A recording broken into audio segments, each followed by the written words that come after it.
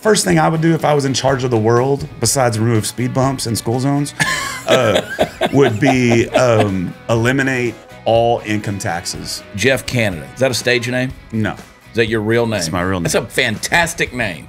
Well, it was not fantastic in basic training. Look at those things. So you can pull that off. You want to make out? You go, no, not anymore. You know what would be perfect is like an EMP blast that just shuts down the grid for like 5 years. It would do it. Because you would have 20% of the population kill themselves in the first week because social media doesn't work. The Republican Party was the party of personal freedom, and they're not that anymore. I don't know what's going to happen, but it's a crazy world we live in right now. Well, what you said earlier is a very true statement. When the COVID thing hit and they shut down everything, you realize we're not a free country. Yo, what's up? Welcome to another episode of the Chad Prather Show. I almost forgot the name of the show, which is impossible to do. After 8 years of calling this thing by my own name, I almost forgot the name of the show. I don't know whose show I thought I was about to be hosting, but anyway. Hey, what's up? Listen, guys, I want you to do something for me. I need you to do something for me. I want you to participate in my weekly newsletter. We're going to send you out some information. We're going to send you some clips. We're going to send you some stuff that you're not going to get on the show. You do that by going to thechadprathershow.com, dropping your email address in there, joining the newsletter, and then be sure to check your inbox every week. We'll send it out on Fridays to make sure that you're up to date on all the stuff that's going on. And not only that, there'll be some fun stuff in there as well. So check it out, thechadprathershow.com. Drop your email address, be part of the family, be part of the posse, whatever you want to call it, and join the club. You can be a dork like me and wear these sunglasses. The future's so bright. The future is so bright. There's a picture that's floating around out there. It's on the internet. I've seen it. I love it. It's the only picture I'm aware of me kissing another grown man. And yes, I'm kissing him. He's kissing me. You can tell that I was surprised by the kiss. Here's the picture right here. You could take a look at it. But I was kissing him back, and I'm not going to say I didn't like it. The man in question that sexually harassed me, that I enjoyed, is a fella by the name of Jeff Canada, and he's joining me on this show right now. What's up, buddy? That was a fun night. How many years ago was that? 2021. Yeah, because that was COVID-ish, wasn't it? Yeah, maybe 2020, 2021. It was the probably third show I did with you. That was over on Lake Conroe, right? Yeah. The Walden? Yeah. God. That's one of those things, like, that was before. I got to take those glasses off. I feel like a dork. My buddy Josh Terry, I was telling him, the Josh Terry podcast, he was wearing these glasses. I was like, I want to see if I can wear dorky glasses. Josh makes them look cool. I can't do it. I feel like I'm going to the skeet range or something like that with these orange lenses on. It looks good looking through there. Like amber visions. You remember those from back in the day? Yeah. Amber visions. Blue blockers? Yeah. Blue blockers. I think they look all right. Yeah, they look good on you. Look at those things. So you can pull that off. You want to make out? You go, no, not anymore. Not anymore. You know what's funny about that night is the night before I got really sloshed. Yeah. And then so we ordered up the IV people for that night, and they were giving us the IVs, and I don't know about you, but I got one. But while they were giving us the IVs, I was drinking beer like Miller Lite and Jameson. So Jeff, before we get too deep into some backstories there, Jeff's a singer-songwriter. He's here at the greater Houston area, travels all over the place, playing music, incredibly gifted, one of my buddies. And I want to talk a little bit about what he does, and I want to tell you a little while why I want to talk about that, because I think it's significant to all of us to kind of watch each other's stories and journeys, and it's just not only fun and entertaining to hear those stories, but it's also good because you're on a journey too, and we're all kind of dealing with the same struggles, even though we do different things in life. That night, I do remember getting the IV. I also remember getting pretty inebriated myself at that show. So that was me, Steve, and I guess Ben, and doing a ragamuffins thing. Was Cooper Wade there that night? No, he wasn't. Oh, maybe he was. I don't know. I want to think he was. Ben wasn't there. Ben was not it was there. So it was Cooper. Man, I don't remember. We got pretty inebriated that night. I was still living in Fort Worth at the time. You came and you opened the show for us, which I always love it when you do that because you're so freaking talented, and it's just fun to watch really, really talented people do their thing. And you came up behind me and I mean, not a kiss on the cheek either. It was full on. Yeah. It's full on, and I just went with it. Yeah. I just took it. I'm not homophobic. You didn't have a choice. I'm not. I kind of got coerced. Yeah, yeah. I mean, there's no after pictures of a punch, so I feel pretty good about it. I just went with it. And I actually forgot that picture existed. It's a funny picture. But when you sent it to me again, not too awfully long ago, I was like, I love this. You said I'm just saving it for a good time. Well, my thing is I get to hang out with a lot of you guys off stage and off camera, backstage or whatever. And there's a lot of debauchery that goes on, just with all my friends. And I have videos and pictures of so many people doing shit that I can never release. You're like P. Diddy, minus the diddling. Right. Yeah. Oh, yeah, definitely minus the diddling. But with you, it's different because you're already out there. Like you don't have a filter. You're insane. You'll do whatever. Yeah. And so it kind of fits. But like, I have a video of Brie Bagwell saying JeffCanadaSucks.com, but then afterwards she says some like explicitives on it, and I can't put that out there. Yeah. You know what I mean? Well, and it's a shame because people are held to a different kind of standard, I guess. If you're in the public eye, they expect you to be some certain thing. I will say this: I think the general majority of people don't expect anything special of you, but you got that little fringe group that are looking to see you fall. Yeah. You know what I mean? Yeah. And so you can't, with cancel culture out there, it's like, should I put this out? This is just us being real people having a good time. Yeah. I'm talking about Brie Bagwell. Brie Bagwell traveled around the country with me for a while doing stuff, and we had a blast on the road. Great. She's one of the guys. Yeah. She's definitely one of the dudes. And yet she kind of gets held to a different standard I've seen because she's a woman, like with certain sponsors she's had.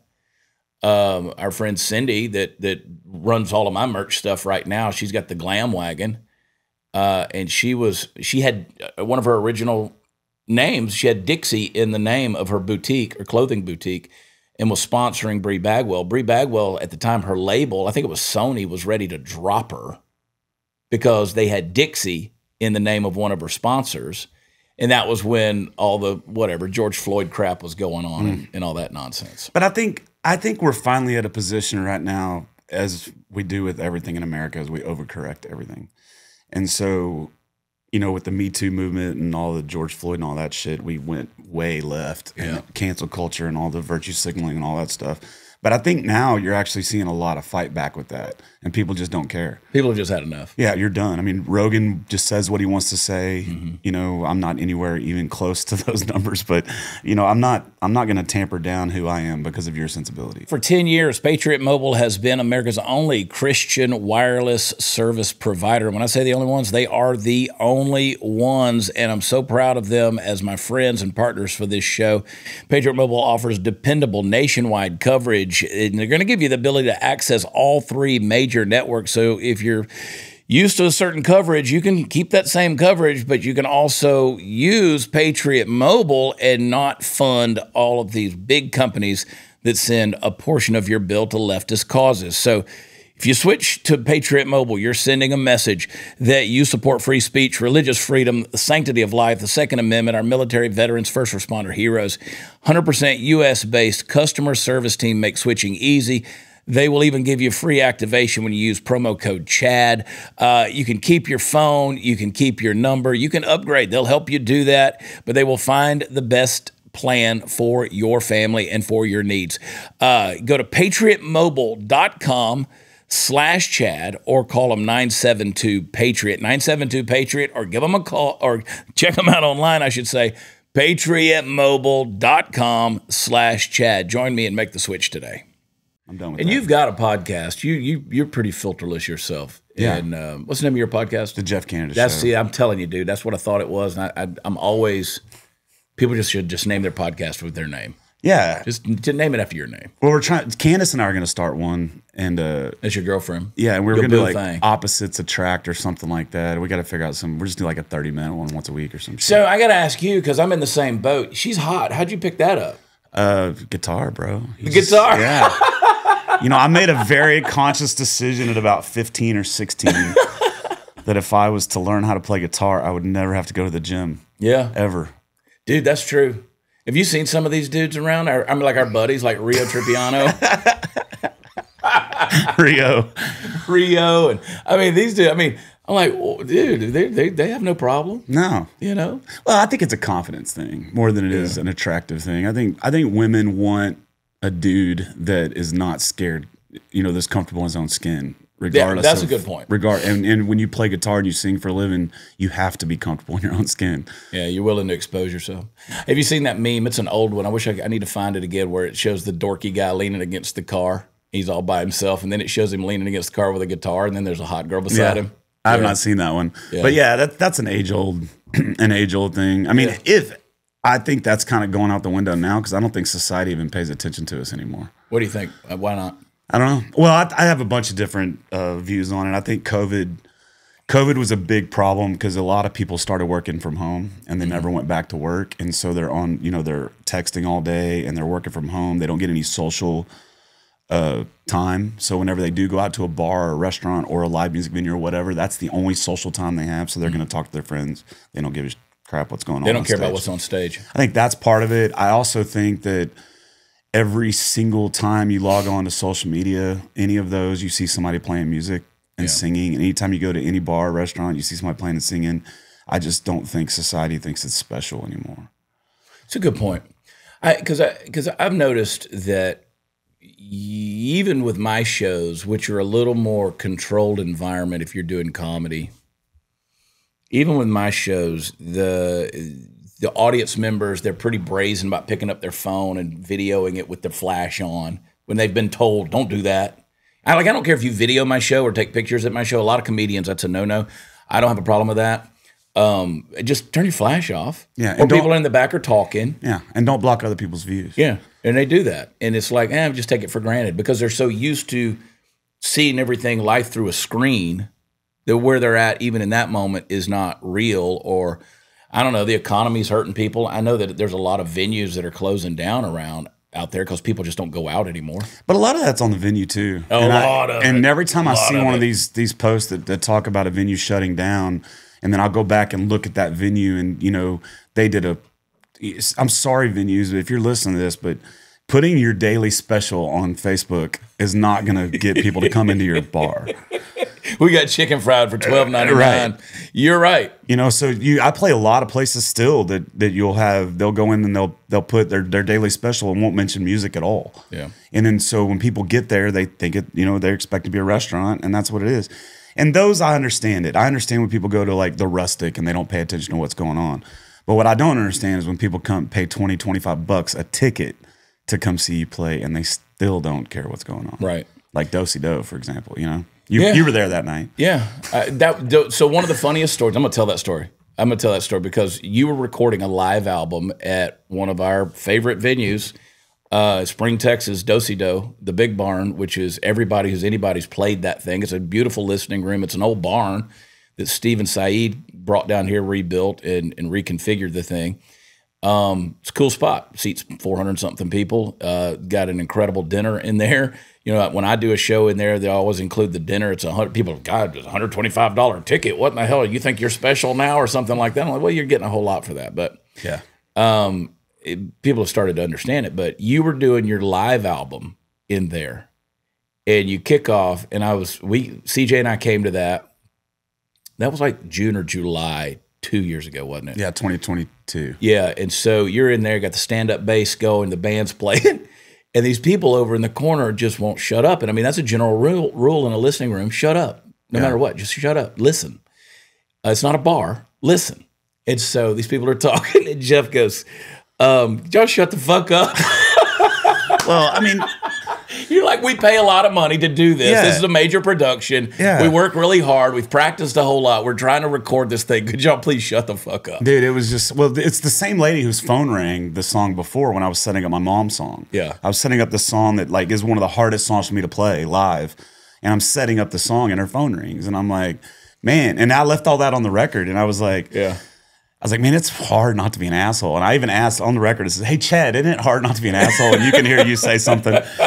And, and they were warned so many times. Like our entire intro, we came out like to the new Top Gun theme. And like I brought everybody down. I was like, gave them all warnings and told everybody, we're recording a live record. We need your help. And these 4 ladies just did not care at all. But what's crazy is after I told them that, they didn't say a word, bro. They didn't leave. They did block me on social media, but they didn't leave. They hung out. Charlie Diggs came in and came to you afterwards. He goes, I've never seen it this quiet in here. And you said something along this because Jeff just chewed their ass. Jeff just chewed everybody's. I would have never done that in a normal bar environment. You're recording an album for crying out loud. And it was, you know, and we whatever. I came up to you at your merch table afterwards. Peyton Howie opened for you that night. She's incredibly talented too. Beast. And young girl, 21, 22 years old, just phenomenal. Just a beast. And I walked up to you and I said, dude, you got to leave that part in the album. And you're like, I will. It's like, because people should see what you go through. We talk a lot about COVID and vaccines, long COVID, long vax, dying suddenly. I mean, a lot of buzzwords are out there. Well, you like it or not, between the virus, vaxes, shedding, jabbed or not, most of us, you got toxins inside of your body, man, and it means it's like a ticking time bomb just waiting to blow. We've got all kind of poisons inside of us. So the simple solution to help you and your family is with a company that I know as Warrior Essentials, and I love them. Their patent-pending formula has evolved into the most powerful way to help your body heal itself, turning your God-given defenses for a strong and healthy body just into overdrive. And it's a fantastic thing. Warrior Essentials, it's not a drug. It uses targeted nutrition to work with the body's natural defenses. It removes toxins and it repairs circulatory health. It's going to restore your body back to its ability to heal itself. So today we're able to share a special offer with you guys. Go to recoverwithchad.com, save up to 50% off regular prices plus free shipping. Help get rid of the toxic spike proteins, boost your health. We can't save our country if you've fallen over dead. So recoverwithchad.com, that's recoverwithchad.com for up to 50% off and free shipping. These statements have not been evaluated by the Food and Drug Administration. This product is not intended to diagnose, treat, cure, or prevent any disease. Everybody thinks you like you said earlier, it's a guitar, right? Everything falls in your lap. Pretty girls, all the money, all the attention. It's all because you learned how to play a guitar. Isn't that all you really need in this world? But there's a lot more to it than that. When you set out, I'm going to ask you a question here. You may not want to answer. I don't know. Jeff Canada. Is that a stage name? No. Is that your real name? It's my real name. That's a fantastic name. Well, it was not fantastic in basic training. Oh, really? Yeah. I didn't last very long. Really? And I broke my leg, but yeah, I got smoked quite often in my first couple weeks in there. Oh yeah, for sure. Oh yeah. Yeah, last name Canada in the U.S. Army. In the U.S. Army, I could see where that'd be a problem. But for a stage name, I think it's great though. Yeah, it rolls off the tongue. Yeah, it works pretty good. Yeah. That's I think that's a great one. I didn't know because we've got certain friends, like Cooper Wade. Mm-hmm. It's not his real name. Oh yeah, that's not his real name. Yeah, his real name is Jason Witten, but he doesn't play tight end for the Dallas Cowboys. He's not a retired tight end for the Dallas Cowboys. Everybody where he grew up, North Richland Hills and around Fort Worth, they know him as Jason Witten. Yeah, most people that watch the show know who Cooper Wade is. Don't realize that's a stage name. But anyway, there's people who did it. If I could go back and know then what I know now, I would have given myself a stage name. Really? Yeah. First of all, people can't pronounce Prather. They say Prather, right? And then the Chad thing, who knew that Chad was going to be the male version of Karen? Yeah. So that's I guess so. I don't know, man. My brain doesn't work that way. My brain doesn't work. I don't associate things with like names with attitudes or anything like that. Like the whole Karen thing is stupid. I mean, it's just dumb. Yeah, it's just it's funny how that became a thing. Right? It is. It's hilarious how everything becomes a thing. Everything becomes a thing. Everything becomes a thing, and everybody freaks out. And and if you're a free thinking individual like I feel that I am, you just sit back and laugh. Yeah, that's all you can do. You can just laugh. Like right now, I'm just laughing about everything. Yeah, because that's all you can do. So people love to go online and rag me because my Wikipedia says I was born in New Jersey. It's a fact. Can't help it. Didn't live there. Yeah. Didn't grow up there, but that was where my mother had me. And so I'm like, you guys, if that's your thing, that's not a genuine conversation. Like if you really have an issue with me, let's talk about what your issue with me is other than the fact that, you wear a cowboy hat in your profile picture. Right. Let's have a real conversation about it. But people are disingenuous. No way. Yeah, they are a little bit. I don't know if you've discovered this or not. Man, I think I think everybody's awesome. Everybody has so much integrity, just so much integrity, and they're thinkers too, deep thinkers. Yeah, that's the best thing. The best thing oh man, with this AI crap, the best thing is just people sharing things that they think are real. And if you have any snap at all, you know immediately it's not real. You know immediately it's not. Yeah, I've seen several people sharing things recently, just in the last couple of days, about George Soros being ill and all of these kind of things, or then somebody talking about Klaus Schwab with the World Economic Forum being admitted in the hospital. He's seriously ill. And I'm like, guys, these are all AI-generated memes, and you're sharing them like it's real or like it even matters. Like it matters. Like you think if George Soros died today, his family doesn't carry on his legacy. The Soros Foundation deal doesn't continue doing the same old stuff. So just, stop. But would you... How long have you been doing music as a business? Since 2006. I've been playing full-time, my only job since 2006. No kidding. Mm-hmm. You're about 20 years in on that. Yeah. So you're 18 years as a business doing music. Yeah, but up till 2020, I was killing it. Like, I was doing $100,000, $150,000, $200,000 a year. Like, but I was playing 300 shows a year. I mean, I was playing every night, And then 2020 happened, and it just... it basically made me realize that there's no such thing as freedom in this country. And they came in and took my job away from me and then made me depend on them. Mm-hmm. And then now they want that back, because I was a gig worker, a 1099 worker. It's just it's crazy. The world's crazy. So the COVID stuff, the shutdowns, all of that stuff we're in Texas, so let's specifically say Texas, really hit you hard. Yeah, I'll never recover financially or career-wise from that. I mean, it just changed the whole world. It changed the whole game. Mm-hmm. And so you add that with Spotify and everybody becoming famous for not really doing anything just because they can create something on the internet. Right. And so there's so much noise out there now. So it just everything about COVID, it changed the whole world. Yeah. And I don't know that we'll ever get back what we lost. I really don't. And not to be like a pessimist about it. It just really changed the whole structure of everything. Well, and you're not getting younger. Right. And people tend to, in the industry side of entertainment, people look for the younger people. Yeah. No label's going to come in and give me money. No. Why they do that, I'm not sure why they do that. Yeah.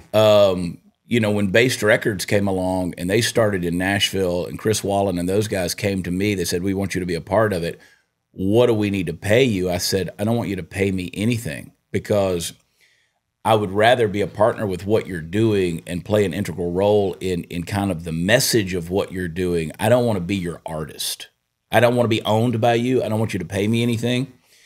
And I'm probably stupid for that, but it's not the first time that I've been stupid about that, because I've seen how money gets in the way of certain friendships. But I'm like, go find you some of these 18 and 21-year-olds. And that's what they did. They have found some really, talented people. I'm like, I'm 50 years old. At the time we were negotiating, I was 49, 50 years old. I was like, I'm not some up-and-coming guy that's trying to make a mark in country music but behind some record label. Yeah. I'm past all that. Right. I mean, I'm just trying to figure out, what does the next 25 years of life look like for me? How do we survive? Yeah. And is it in the entertainment industry? Is it, playing the guitar to the point where you find you a rich, good-looking woman who's willing to wipe your ass as you get older? Is that a thing? I think it is. I think my girl would wipe. I think she would wipe my ass, but she's I don't not think rich. Mine would. I don't think mine would wipe my ass. Even though she doesn't have a sense of smell, which is a plus, you would think. Yeah. Steve Powell, Party Foul Steve Powell, who traveled with me for years, is still my buddy, and we're trying to get him back to Texas. His wife, she has sworn that she will take care of me in my old age. Yeah. She'll take care of both of us. Just put I me and would, Steve but I won't be around. So I'm going to go out in a ball of flames, son. But hey, we mentioned playing that show at Lake Conroe a couple of years ago. We've done several together. You, for all intents and purposes, you basically quit drinking a couple of years ago. Yeah. I mean, and kudos to you on that. I haven't quit. I haven't quit. I also don't get schnockered, you know. I mean, I get to the point where I was like, "Here's my keys," but I'm not, you know. Yeah. I don't. But you kind of got wild for a while, didn't Well, you? my problem is I don't have that "here's my keys" filter, and so what would happen is I would go out and get hammered and then drive. You know, that's what I would do all the time, and I got pulled over 3 times within like 3 months. Oh wow!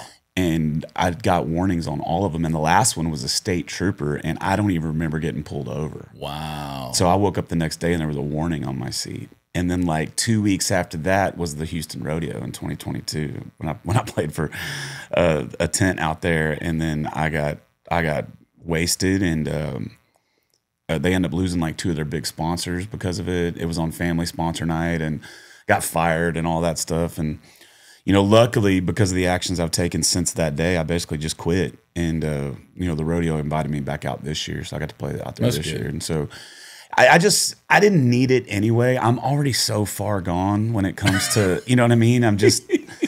I'm a extreme extrovert. Yeah. Right. So I don't need alcohol to get me loose. I don't need to be around people. And so I just don't need it. It's not something I need. Yeah. I know a lot of people need it just to get loose, you know? Yeah. And in this industry, you got to be loose, because if you're uptight. It's funny because I used to go on stage. I always wanted to have a drink or two before I went on stage, just to, you know, because when I was young, I thought, like, I was shy. I was bashful. I didn't want to talk to girls when I'm like you in college. It's like, well, if I have a couple of beers, I'll lose my inhibitions and I can be a little more outgoing. Yeah. I outgrew that. I don't have inhibitions anymore. I'm not shy. So I was like, but I kept on drinking. And so then when I'd get on stage, I was like, maybe I should have a couple of drinks just to relax. And I was like, I don't need that.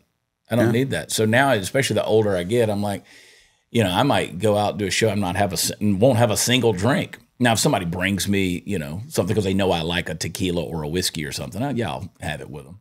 And I'm like, what's the point? Yeah, well, that rodeo gig, that's the first time in my well over 5,000 shows I've played that I've been fired from a venue, fired from a gig. So you showed out. No, I took my shirt off and talking shit, and like it was pretty crazy. From what I hear, I don't. No, but the crazy thing is, I only remember taking 2 drinks. That's it. I don't remember anything that happened after the 2 drinks. But I also didn't eat anything all day. You know, that cook-off's the devil, dude. You know, they don't. It really is. The food's not ready till 7. Yeah. You got to get there at 3:30, 4 o'clock to load in. So by the time the food's ready, you're playing. Yeah. So you don't get a chance to eat, and everybody's just feeding you drinks. Yeah. So see, for those of you who don't know, everybody's heard of the Houston Rodeo. But prior to the Houston Rodeo, for a couple of days, they have the Houston Rodeo barbecue cook-off, where everybody comes out there to set up these massive tents. These huge companies entertain their guests and their clients. They have live music and there's barbecue, and it's a time, you know, and it's massive out there. But you're right. Yeah. It's so you're sitting out there, you sound check, you play your music, or you're waiting to play your music. You're drinking and visiting, and there you go. I'll never play it again. I mean, I made a vow. I got offered like 3 different shows this year, and I turned them all down. Really? Yeah. It's just not my thing, man. I don't want to go out there. It's too many people. When you're on stage playing, nobody really cares that you're playing. So you're real, you know, so it's a money thing, but the load in's terrible. They don't have any artist load in. So you have to park 4 miles away. Oh yeah, that's true. I mean, when we were there for the first night, Steve and Ben were coming to load in. They were playing at the tent they play in, and I passed them. They were coming over the interstate carrying their gear on that walk over bridge. Yeah. They'd parked way out there. Yeah. That's what happened to me. And basically what I came to at like 10:30 at night, just where the old Astro World was. Yeah. That's where they park out there. And I was just carrying my guitar in one hand and my case in the other, and I had no idea where I was at. Couldn't find my car. You know, I was too drunk to know that I could just pull my phone up and it tells me where my car's at.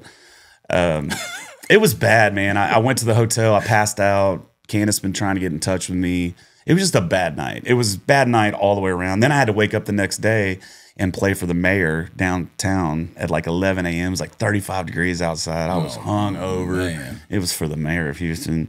It was just, you know, everything about that show. And then I got in trouble because my song Too Far Gone, we played my song Too Far Gone, and it has the word cocaine in it. But I edited the word cocaine. But there were some fans there that said, oh, it's really funny, Jeff, being on the City Hall steps singing about cocaine. And then so that kind of went viral. And just you can't win. It was just you just can't win. So that's why now I don't take anything that is going to make me have to taper down who I am. I'm just not. I'm not going to take it. If you don't want me, don't book me. That's why I quit Roofies. Yeah. You ever been roofied? Taking them or giving them? Have you ever been roofied? Do you think? I'm pretty sure that's what happened. I don't know about roofies. Because what you're describing sounds like that type of. It hits you like I have been roofied twice that I know of. Yeah. Because I mean it was just there. One was on my way to a Kenny Chesney concert in Atlanta, Georgia. And again, I know how I am. I know how I drink. I know when I know my limits, and I don't ever get stupid. That night, I remember Gary Allen, and then it was Leanne Rimes. I remember a little piece of Brooks and Dunn coming out. I mean, it was one of those all day, all night deals up till Kenny Chesney. Yeah. Even had Sammy Hagar on stage with him that night.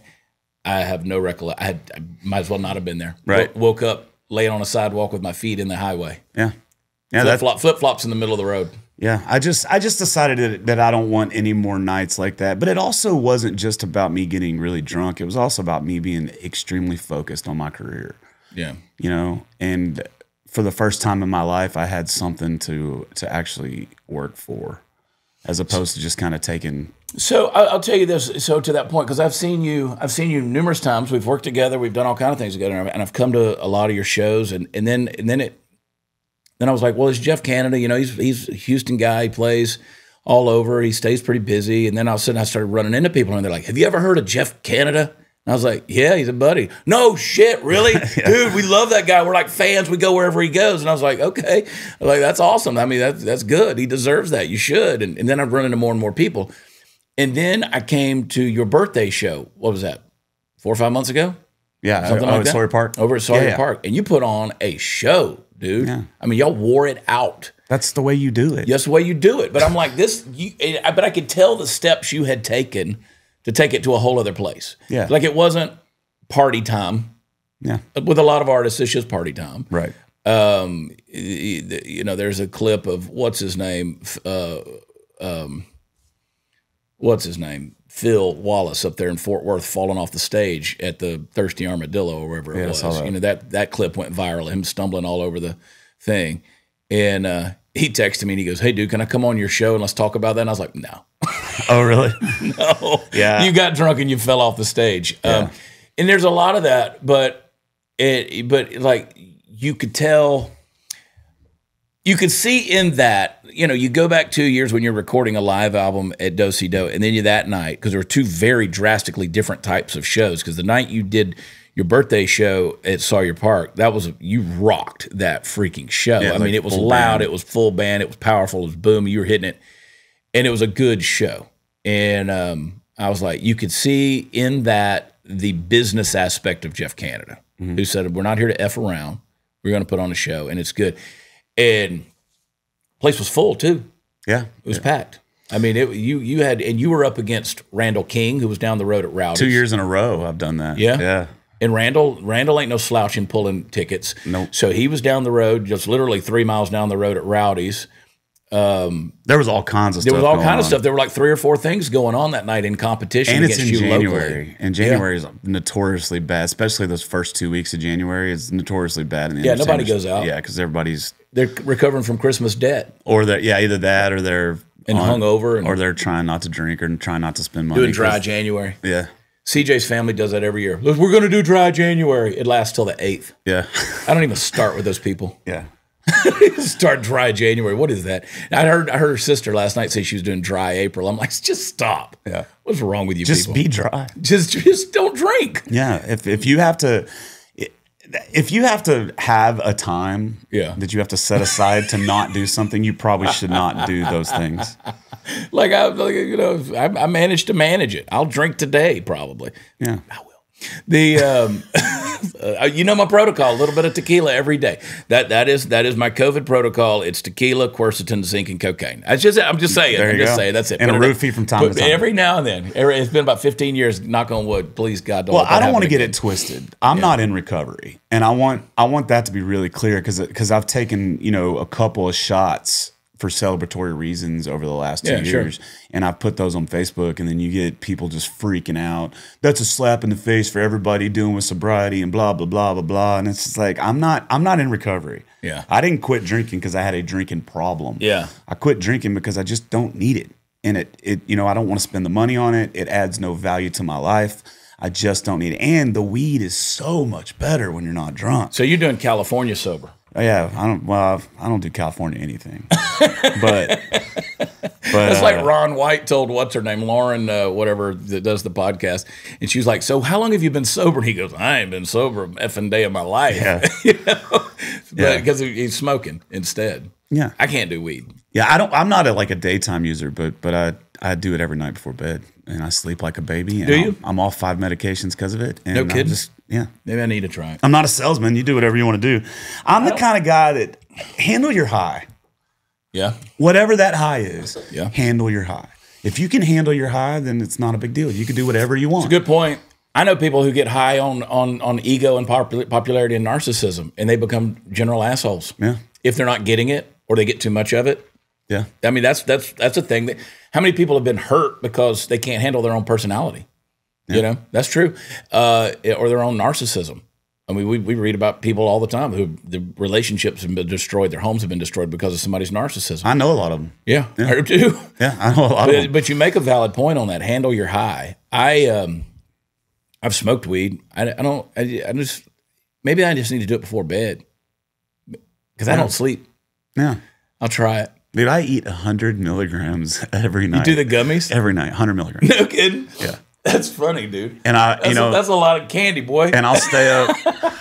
I'll stay up late enough. I'll stay up for like a couple of hours and really enjoy it. Yeah. And then I'll fall asleep. And I sleep 8, 9, 10 hours every night. And That's I'll awesome. Wake up and I get to work. See, that's been my thing that I've always been afraid of because, whenever I ever did anything, it was always recreational. And then I was like, okay, I don't want to feel like this during the day because I'll get nothing done. That's exactly right. Yeah. Yeah. People are like, it makes me more productive. Dude. I've never been that. Yeah. I mean, I know a couple of guys like Orion Burroughs, who's another singer-songwriter, really good dude. Like, he has to have it because he's so far, like, his mind is so crazy all the time. Yeah. Slade Ham, I don't know if you know Slade or I know not. He's Slade. the same way. I mean, those guys, dude, that guy, we went on a climbing trip. We climbed a 14er up in Colorado, and him and Brian Carrion. Why? They literally smoked the whole way up and the whole way down. And I'm like, just trying to live. You know what I mean? Yeah. I don't want to smoke on the shit.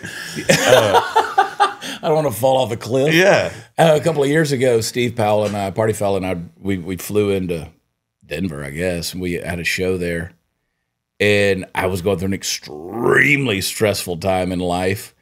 And I said, dude, just take me to a dispensary. Just take me to a dispensary. So we go, and we bought some stuff. And I mean, those dispensaries in Colorado, like some of those downtown are like, they're nice. Like it's like going into the Tesla shop or the Apple store. I mean, they got stuff under glass cases, everything. So it's like, wow, dude, this is like impressive. Yeah. And so I was like, give me something that'll just help me relax, no anxiety, whatever. So they give it, I go back, smoke a little bit. And it was weird because this dude started trying to sell me drugs like out on the street. He's like, dude, you want some weed? I was like, I can buy it right there in that store. Yeah. Well, I don't want to buy it from you in a back alley. Yeah. And so go to the room, take a hit. I don't know, 15 minutes later, I'm sitting butt naked on the edge of my bed, staring out the window, contemplating suicide. I was like, this isn't stress-free. It just depends, man. You got to really, it's one of those things that you have to play with it to figure out what is your dose. Sounds like my adolescence. Yeah. Yeah. It's pretty much the same, actually. It's fun for a while. I got to keep playing with myself, and then you start depending on it. Then it doesn't feel as great, but you just do it more. Yeah, you got to skip it a few days. let it feel good again, you know what I mean? Forget what touch is all about. Yeah. Maybe I need to try that. Maybe I'll sleep. Because I know that a player to be named later brought me some CBD oil for like put under your tongue at night to try to sleep. And I was like, I don't know if that's going to work either, but I haven't tried it. So I don't know. I don't know, dude.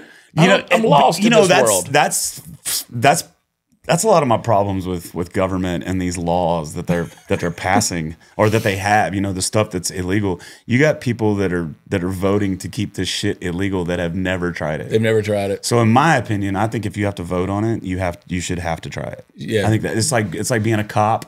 You have to ride the light and you have to be tased. Yeah. I don't know if you still have to do that, but you know, I bet they do. You know, I know in the military they do, and so. I think it should be the same thing. I think if in order for you to vote on something, you have to try it. I think even fentanyl, you have to try it. Give it a little shot. Yeah, because then we could eliminate half these they'd be gone, dude. Yeah. I mean, I've probably built up a tolerance to fentanyl at this point. There's probably no much telling how much I've ingested. But and again, there is. We were laughing and being facetious on some of these things, but there's a difference between weed and fentanyl. Right? I mean, because yes. But people think drugs are drugs. Yes. Well, it's the they'll drink alcohol all day long. Right. But they think, a drug is a drug. Yeah. I've seen. I remember reading Keith Richards' biography, which he's lived long enough he should write another one. He's lived a whole other life since that autobiography. But I remember him saying that the biggest thing he misses is pharmaceutical grade cocaine that you could get in the early 70s before they, you go get a prescription for it, whatever, the dentist would give it to you or whatever. He goes, I missed that because it was pure. Now you're snorting stuff that's all, it's got baby Ambisol to diesel fuel in it. It's crazy stuff. I mean, overregulation has proven people are still going to do it even though you regulate it. Yeah. With laws or however you want to do it. People are still going to do it. People are still going to go, and whenever you make stuff illegal, it just creates a whole nother dangerous. And that's where we're at. That's where we're at that. It's prohibition for drugs. Yeah. And that's where we're at in this country, and it's sad. And I know people who make a very strong argument about outlawing everything. And then because most of the time they've lived through something or their kid abused it or you know what I'm saying? And so that becomes the litmus test standard for everybody in the world, which is unfair. Me personally, I think if you legalize things like weed, then this is a soundbite that somebody will come back and try to use against me. I'm just being dead level honest with you. And I've stated this before, that I think it would reduce the abuse if it were legalized, right? It takes a lot of the illicit stuff off the streets. It eliminates the people who were dealing in a lot of ways. If you made it now at the same time, you look at statistics. I don't know. I haven't looked in a long time, but I think Colorado's had some issues on there. Everything from taxes to, increase of homelessness and things like that. But I don't know. But it's weird. You got to own your high. Yeah. That's the best. That's the way to say it. You got to handle your high. Yeah. And also creating the homelessness, is it the legalization of weed or is it their liberal policies all the way around? Right. And that's what you got to figure out is like, and that's in every big city in America. Yeah. So my problem is I was born and raised ultra far right-wing conservative. Really? I'm talking about full on, like as far as you can go that way. No kidding, I didn't know that. Yeah, that's the way I was raised. And then when I got out of my hometown, when I was like 21, I started working with oil field and started working with people of all. Sure. And then started traveling the world. And but then I swung far left. Mm-hmm. I'm talking about far left. So I put my 25 to 35, I was pretty far left. And I couldn't get on board with any of the Republican nothing. I just couldn't get with it, and now I'm getting older and smarter, wiser. So I've come back to the center. Yeah. And I really can't stand either side, to be honest with you, because I just understandably so. I just think they're all trampling on all of our freedoms. And used to the Republican Party was the party of personal freedom, and they're not that anymore. And so I don't know what's going to happen, but it's a crazy world we live in right now. Well, what you said earlier is a very true statement. When the COVID thing hit and you shut down everything, you realize we're not a free country. No, and both sides. And both sides are the problem. Yeah, both sides are the problem. That's why people try to call me out and they're like, "You're a Republican." I'm not a Republican. I've run for office as a Republican because that was what I had to do. But don't put me in that party deal because I'm not. That we got to get away from the labels. Period. Let's just get completely away from the labels. Yeah. Because I'm telling you right now, and I know you don't agree with this, but like me, I'm pro-choice. I'm not pro-choice as in go sleep with as many people as you can and then kill all your babies. Pro-choice. But I'm pro-choice because I take everything as a practical matter, not a beliefs matter. And so I think if you put it at 12 weeks or 15 weeks or whatever that is and say, before that, suck them out. pull the vacuum cleaner. And my thing is, I want to live in a society where people value human life. I agree with that 100%, but it's going to happen anyway. They're going to do it anyway, no matter what. My thing is, if you found a pile of cells on Jupiter, they would spend trillions of dollars trying to protect that pile of cells. But my thing there is that but they would value that, but you don't value the cells in your womb. That my thing is, and like you said, don't use abortion as birth control. Right. I mean, that eliminates 97% of abortions in America right now if you're not using it as convenience and birth control. But also my big problem with both sides, with politics in general, is the fact that we focus so much on the minority of things. Yeah. And let's just put this into perspective, just real quick. Abortion. Again, I'm not for it. I'm not saying no one's pro-abortion. They're pro-choice. I don't think anybody's like, no. I think there's a few out there now who are. Oh, you're probably right, because we got some crazy fucking people in this world. Yeah, their whole shout your abortion people. I think they you're probably. I mean, you got Queers for Palestine. Come on. Yeah, Plan B is their Plan A. Yeah. But it's just more of like a practical thing, right? It's like they're gonna do it. People are gonna do it. And to me, if the life is not viable outside the womb, whatever week that is. I think it's 18 weeks. I don't know. I'm pulling that right out of my ass. Well, I think the youngest birth was like 22 weeks that survived. Okay, so something in that neighborhood. And the way I look, that's kind of the way I look at it. It's not. I don't condone it. I would never do it. I don't. Well, I say that. I can tell you this much: if my 13-year-old son came back to me right now and said his girlfriend's pregnant, I might think about it. Yeah. And I know it's sad and it's a hard truth, but I might think about it. I might think about supporting that. I know that's hard to admit, but you know, I don't want his whole life ruined because of one stupid decision. Yeah. You know what I mean? Yeah, I know, you know, I mean, my niece, she was born when my great niece was born when my niece was 16, and she was walking into a Planned Parenthood.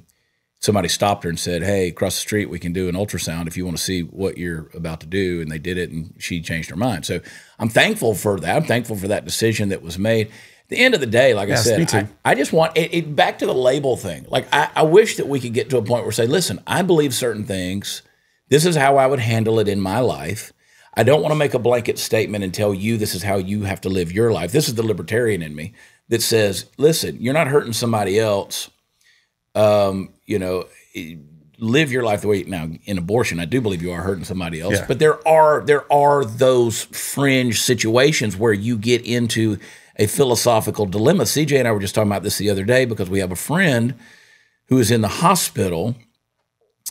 The baby, I think, is 16 weeks in her womb, but because of this heartbeat bill thing going on in Texas, they've got her in the hospital. She can't deliver, but they can't abort, and she doesn't want to abort. But at any time, she could end up with a sepsis or something like that, and her life is literally at risk in this situation. Yeah. So you get into these dilemmas of, and you're like, it's her life. I mean, it's her choice to make in that regard. Right. What she's going to end up doing, and God, you know, at the end of the day, all you can do is be like, hey, man, that's hard. Yeah. It's a hard thing. I can't. That is one place where I'll step up and say, I can't make that decision for that person. Right. I appreciate the fact that she values that life, and I value that life. I want that life to survive. And you know, CJ, she just kind of summarized the conversation. She said, wouldn't that be a miraculous story if at the end of the day that this child ends up surviving? You know, because again, right now it's against all odds. Yeah. But again, also surviving with what life too? I mean, you have that question, and there's just all kinds of questions. But again, what's going on right now with identity politics, and I guess it's been this way a long, long time, but it's even worse now, is that we focus so much on the minority. Yeah. Here's the simple fact. 50% of the population is, or a little over that, is women, right? Yep. So that eliminates 50% of us that aren't going to get an abortion, right? Like, you can't get one. I can't get one. Regardless of what the left says, I can't have an abortion.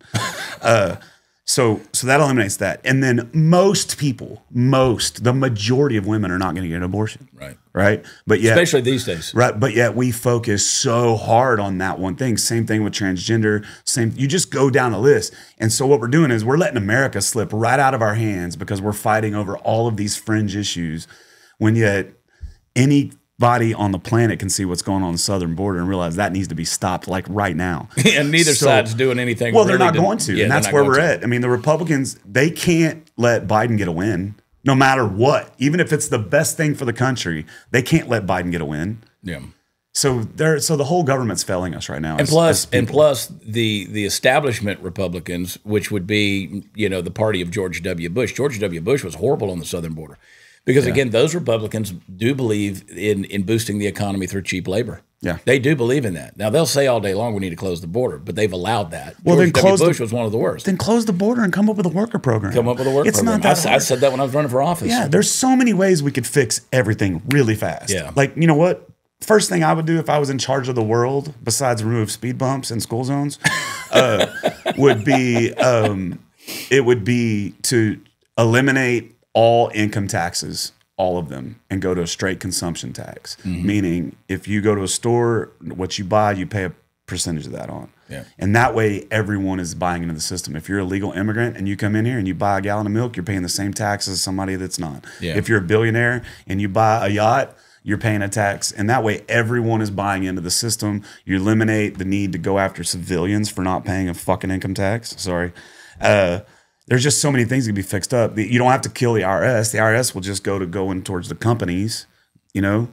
These companies that have teams that can, like take me, for example. I'm an independent artist, right? I have no team. I don't have anybody to help me with anything. Right. Because I'm an individual doing something. But yet, if you're Shell, you know what I mean, or Exxon, and you go to a gas station, they have bookkeepers, and they have to, you know what I mean? And it would be way easier if they could just focus on those companies and go after them for not paying their taxes and get off our backs. Yeah, and that's one of those deals where my CPA at the end of the year says, well, you had like 185 1099s. And I'm like, well, all I can do is give you power of attorney to go in there and get them, because there's no way, I guarantee you half of them got lost in the mail. Right. And then I'm going to get taxed on that. And then, and while it looks like I might have grossed a whole lot of money in the year, I paid people that worked for me. There was everything from buying T-shirts to sell at a show on down the road. I mean, all this kind of stuff. And it's like, at the end of the day, did I really make that much money? No, I mean, I made a livable wage. But the IRS don't see it that way. No. And so back to that other point, like we focus on these fringe things. I think the biggest reason we focus on these fringe things is because certain things are at a point now where it's shoved down your throat. Like, you can go back and look at Joe Biden or Barack Obama or Bill Clinton talking about abortion being safe, legal, and rare. Now you have people saying, shout your abortion, and taking their Plan B pills on public television, because they're saying, by God, we're going to do it. And then you have the transgender thing where the other day, you got this high school boy that beat the hell out of these girls in track. I mean, there's a picture of him. He's like 100 yards in front of them. And I'm like, okay, yes, those are fringe groups, but now it's become transgender. Like this, it's trendy to be these things. And so now I think that people see that and they're like, God, we gave you all these rights, and now you're pushing it down our throats. And so that's where the labeling comes in. That's where the vitriol comes in. That's where the phobic stuff where people are accused of. And it's like, no, we just want to get back to some common sense, right? And I agree with all of that, man. Because I said even when I was running for office, I pitched a consumption tax idea of saying, we're being taxed on everything. What I should do is say, hey, listen, okay, I need to make a choice. If I'm going to buy this item, there's a tax I'm going to have to pay on it, and then I make the decision. Right. Financially, fiscally, is this something I want to go buy? Yeah. Because we're taxed left and right on everything. I mean, it's disgusting, and there's no solutions from the Republicans. I said when Obamacare came out, and everybody was bitching about Obamacare, and then they thought Hillary Clinton was going to get elected after Barack Obama's 8 years, and then Trump came in there. Nobody expected Trump to get elected in 2016, and so the Republicans had no solution to Obamacare.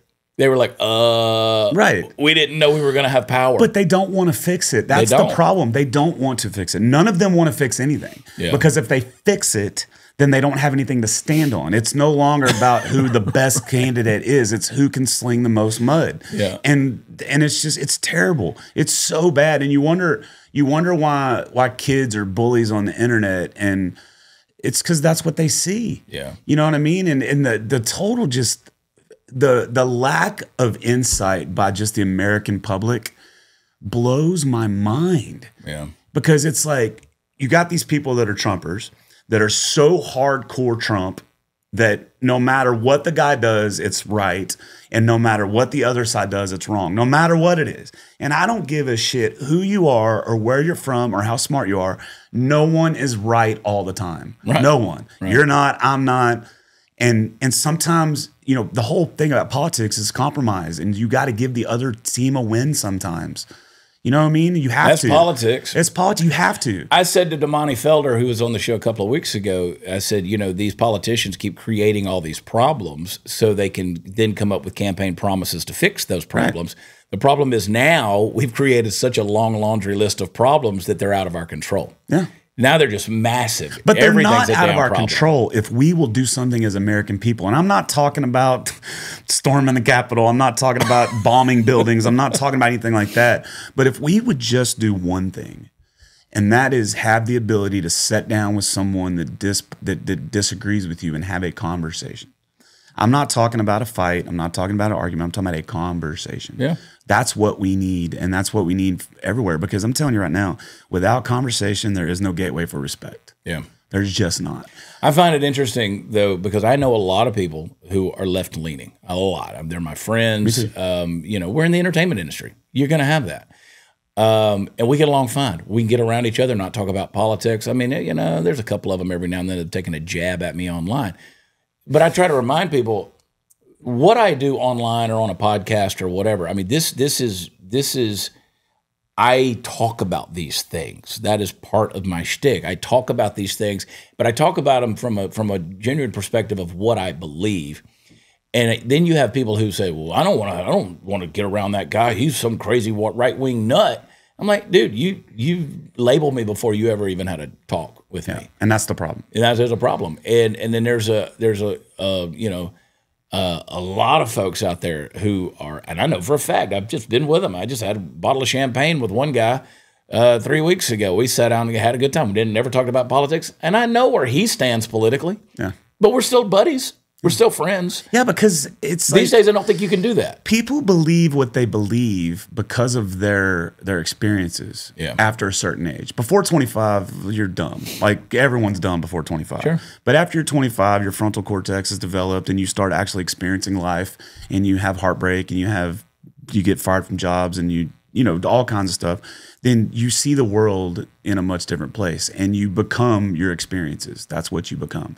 And I can't knock, I'm sorry, but I can't knock a 35-year-old black man that grew up in the middle of Detroit for having his beliefs.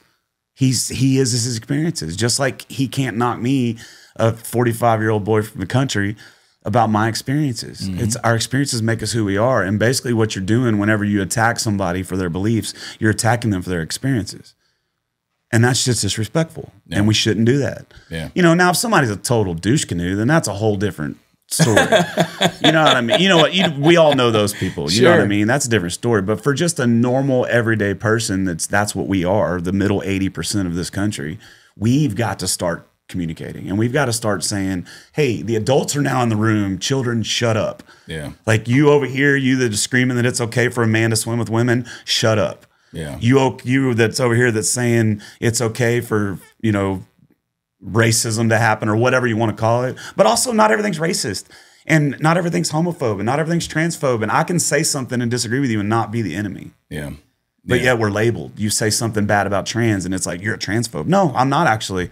I know a few of them, and I actually support the movement. Like, if you want to chop your wiener off, chop it off, as long as you're 18. As long as you're 18. Or really 25. Really? I mean, you should be 25 when that prefrontal cortex is developed. Right. I think 25 should be the age of almost everything except for, obviously, joining the military and drinking a beer. Yeah. I think if you're 18, you can die for this country. You should be able to drink a beer for this country. That's what I think. I agree with that. The couple of things you said there, the pastor at the church that I go to Sunday mornings, he said that a couple of weeks ago about we're like 5-year-olds pointing at each other. Yeah. At some point in time, the adults have got to enter the conversation and be like, okay, stop. But like, again, criticizing somebody for their clothing or their name or where they were born, that's disingenuous.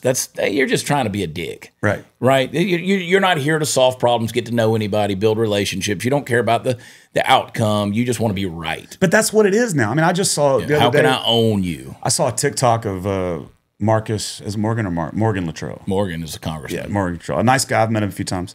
I saw a video of him and a bunch of congressmen out after they were having a big, long discussion about EVs, right? Yeah.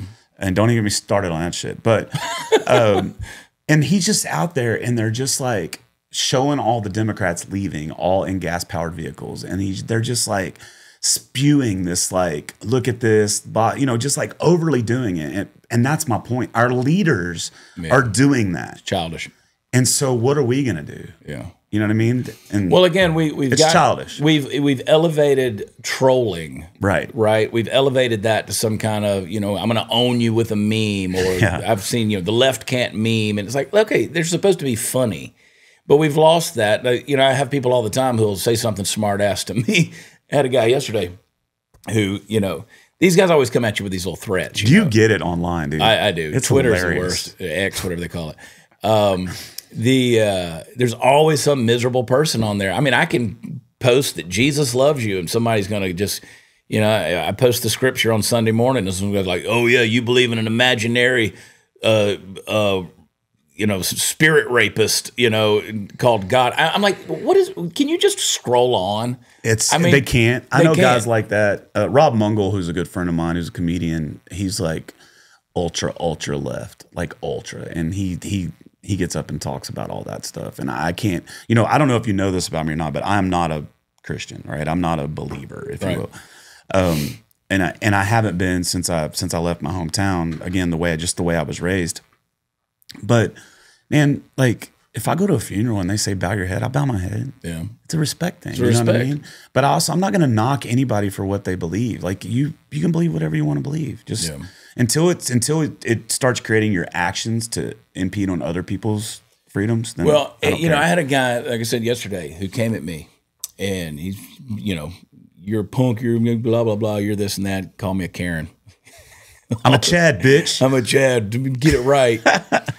He went that route too, and he was like, go F your babysitter. And I was like, well, I lost your mom's number. Right? And I knew what he was going to do, because they're so predictable. My mother died in 2018. I said, well, that's a weird coincidence. So did my babysitter. And so you think you're a comedian? That ain't funny, blah, blah, blah. That's I'm like, hilarious. Whatever. And I was like, okay, I wasn't trying to impress you with my comedic prowess.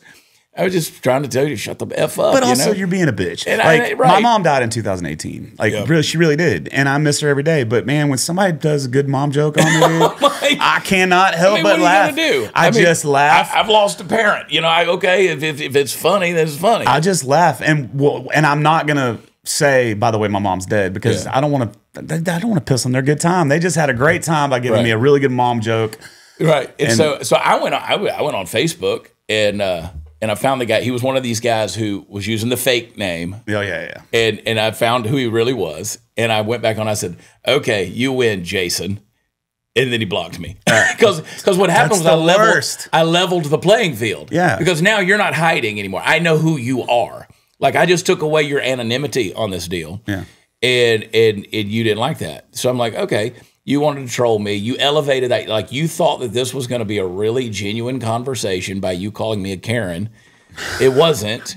So I was bored, and I wanted to boost the algorithm, so I was willing to bitch with you. For, you know, we could sit and spit. Yeah. So, and I'm down with it, man. When somebody gets on my social media, and I mean, obviously, you know me, I'm pretty divisive on there. Not as much as I used to be, but it's like... it's funny, if somebody comes on there and starts trolling me, I will gladly get with them. But the ones I can't stand are the ones that are going to come in and talk smack, and then as soon as you get back with them, then they block you, or then they report you. I had one the other day for my birthday. Every year I make the same post on my birthday. Hey, if you guys want to contribute to my album, if all of my followers do send me $1 on Venmo, I can finish my record, you know? Yeah. And so and I do it every year on my birthday, and I always make a few $100 off of it. And this guy, Stephen Eddy, he lives up in North Texas somewhere. He just gets on and tells me if I would write songs that mattered, people would just all this crap. And so I let him go for a while, and then I actually defended him on some of the comments, because my fans just went after this. I know how that goes too. Yeah. And so I defended him, but then he got really nasty, and so I came back at a pretty nasty comment, but funny. And he reported me to Facebook. And so as soon as that happens, as soon as it's like, it's the same as we got those friends, right? The the friends that like to come to you bust balls, but as soon as you turn it on them, they get all sensitive about it. Yeah. Same thing. And if I'm going to punch you in the face in real life for that shit, I'm definitely going to block you on Facebook. Yeah. And I get to a point sometimes where I'll go on Twitter and I immediately feel my blood pressure start to rise because it's just a war zone on there. And it's like, you guys aren't serious. You know, like most of my posts are a tongue-in-cheek twist on, you know, like the kid that won the track meet against all the girls. And I'm like, could we just stop calling it girl sports at this point? Right. And just call it, it's men's sports. They're winning it all. So, yeah, it's just dumb. How off the rails is that shit? Like, I don't know anyone. I honestly do not know a single person that supports that. Not one. Not in real life. No, not in real life. You know, I know the problem is not who supports it. The problem is the people who let it go, like the parents or the kids that are choosing to participate. In that deal. It's just a crazy world, man. It's a crazy world. It's a crazy time. World War III is about to pop off. You know, but I'm the kind of guy that's ready, dude. I'm the kind of guy that wants Trump to get reelected, and then like day 3, just hit the red button and see what happens. Like, I'm ready for some Book of Eli shit, man. I'm ready. Mad Max. Light it up, like, Mad Max, Road Warrior. Either you know what would be perfect is like an EMP blast that just shuts down the grid for like 5 years. It would do it. Because you would have 20% of the population would kill themselves in the first week because social media doesn't work. Like, they would be gone. They wouldn't know how to survive. I mean, you saw what happened when AT&T went down a couple of weeks ago. Yeah. People couldn't log on. Facebook went down for like 30 minutes and you thought it was people losing their mind. I mean, whenever Instagram has a glitch, my phone blows up with people. Yeah. Steve Helms, is your Instagram acting up or have I been hacked? Yeah. Like, come on. Like, all these people that are for these electric vehicles and shit. And I think they're cool. I think you should have a choice to buy one. It's a fun toy. And listen, if you want to drive one. That's awesome. But you also need to really look into what it takes to make those and how much oil byproducts are in that car and how bad it is. How much coal. Yeah. Coal. Yeah, and how makes those coils. And how the stuff to make the batteries can't be ethically mined. It's not ethically mined anywhere, no matter what Apple's telling you. It's just not. Right. But yet they go for it. But my thing is take it from take your feelings out of it and just go from a practical standpoint. And let's just say something does happen and an EMP blast happen, right? Let's just say it does happen. We know the technology's out there. So what are you going to do? Yeah. What are you going to do when you can't plug your car in? What are you going to do? Yeah. You're going to have to go depend on somebody who's got a gas-powered car, right? Yep. I mean, that's it. That's what you're going to do. And not only that, it was going to, and there's books written about this. It would take about 72 hours for the bad guys to realize that you can't call the good guys. Right. So like they're going to come get you because the police aren't coming. Yeah. Well, we've already proven that. Police aren't coming anyway. Yeah, they're not coming now anyway, especially if you're in a big city. If you're in a big city, the odds of cops coming to help you out before you're dead are. Yeah, it ain't happening. Yeah, it's not happening. But then if you fight back, you go to jail. Right. You know? Right. I mean, it's squatters. I heard some people over here at Carlton Woods. I visited with some folks yesterday. They have a home over in Carlton Woods. For those of you who don't know, that's a huge, gorgeous golf community over here near us. Massive houses, gated community. They're dealing with squatters, and they can't get rid of them. The police are like, "Hey, listen, give them some food, and they'll go away tomorrow." And it's like, "Well, you're going to find their dead body. Okay, we'll send a car." And that's what I'm like. You basically have to threaten these people's lives before the cops will even come over. But that's the kind of shit I'm talking about overcorrecting, right? As the United States says, what we do. 9/11 happened, right? 9/11 happened, and what did we do? We all fucking jumped behind the Patriot Act. Woo, let's go. Worst thing in the world. Worst thing in the world. And now they're coming back, and you know they see everything we do, and we have no freedoms because of it. You got to take your shoes off at the airport because I got C4 on my fucking toenails. It's just so strange to me, but. Like, what are we gonna do? You know, and so we overcorrect everything, just like the Me Too movement. You know, nobody can deny it's out there that there were atrocities by men towards women. Of course, as long as people have been alive. It's like, yeah, and so you know, and I'm not for that shit. You know what I mean? But slapping a girl on the ass is not the same thing as drugging her and having sex with her. Right. But yet we overcorrected, and people lost. I mean, Louis C.K. lost his career because he jerked off in front of a woman. Yeah, lost it, making a comeback now. But it'll never be what it was. It won't. I mean, he was on top of the world when that happened. It'll never be what it was. And so, and also with all this cancel culture stuff is really what you're doing is you're taking away people's ability to grow. Yeah. And that's what it is. No personal growth. Well, that's a great point. That's a great point. Let me unpack that a little bit because what you said is profound. I want to think through that for a second. So if I made a mistake, if I screwed up, whether it was a mistake or just a blatant stupid thing that I did, and you say, okay, you're out, X. Okay, you stopped my journey right there. You didn't say, hey, let's correct you, let's help you, let's fix you, let's explain to you, let's heal you, restore you. No, it's just, you're out. Well, that human being is still alive and still going to live in that mentality. So basically, you're just creating a repetition of the same behavior, but now they got nothing to lose. Yeah. Because you took it all from them. But also, you're the same people that are bitching and moaning and complaining about those people are the same people that want to stand up for the criminals that go out and rob somebody, and they want to give them every chance on the freaking planet to rehabilitate. Yeah, there was a, where was it? I'm going to look it up real quick. There's a, which is insane to me. Yeah. We've jumped the shark, bro. I don't know that it'll ever get right. I don't know that we ever will either, because it's gotten so bad. Like, here's one. Jean Carlos Zarzuela, 30 years old, punched an elderly woman, was released without bail. Days later, without provocation, he punches a 9-year-old girl in New York City Grand Central Station. So again, that's the whole no bail system that they're using up there. But even with the bail, we had an issue a couple weeks ago. The HEB over on 99 and the Grand Parkway and Rayford Road. It's a nice area over there. I used to live over there. There was a guy that was walking around in there, and he was playing with himself while following kids. Yeah.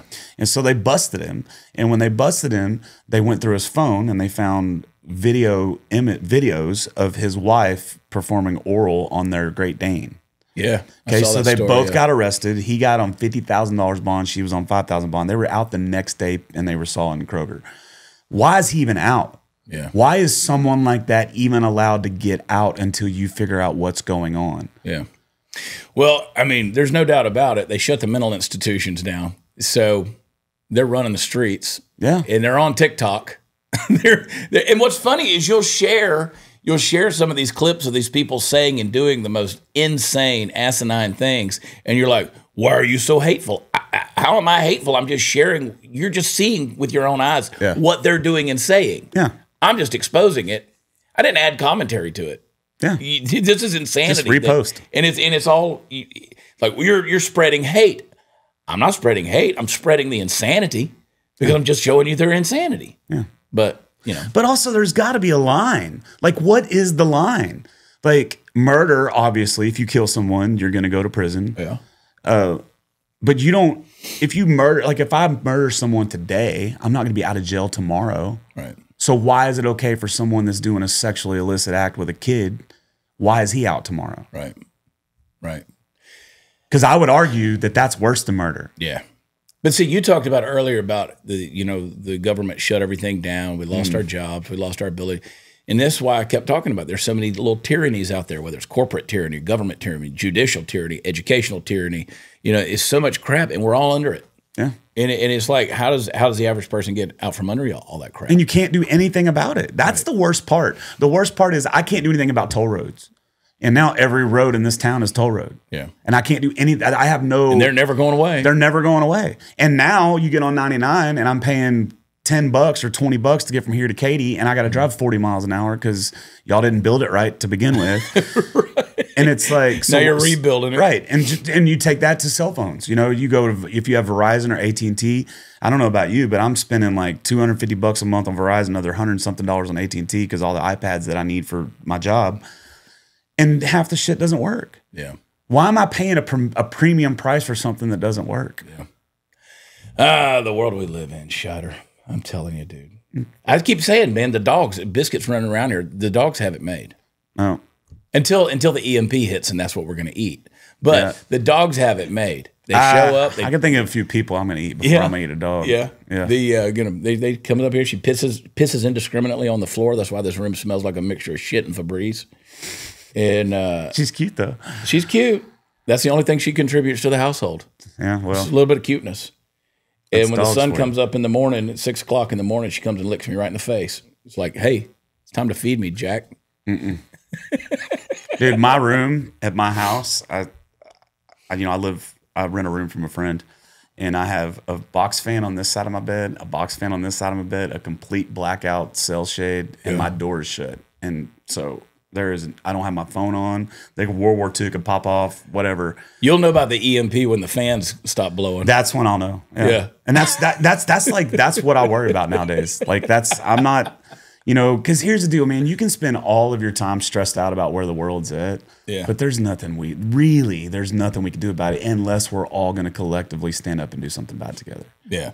And then you're rebuilding. Yeah. Then you're rebuilding. And I don't think we don't have the men that are strong enough mentally or even physically with the wherewithal to rebuild a society. Yeah. And that's the biggest problem. Yeah. The biggest problem with America, especially, is that the men of today are not the men of 50 years ago. No, it's pitiful. And I made a joke the other day.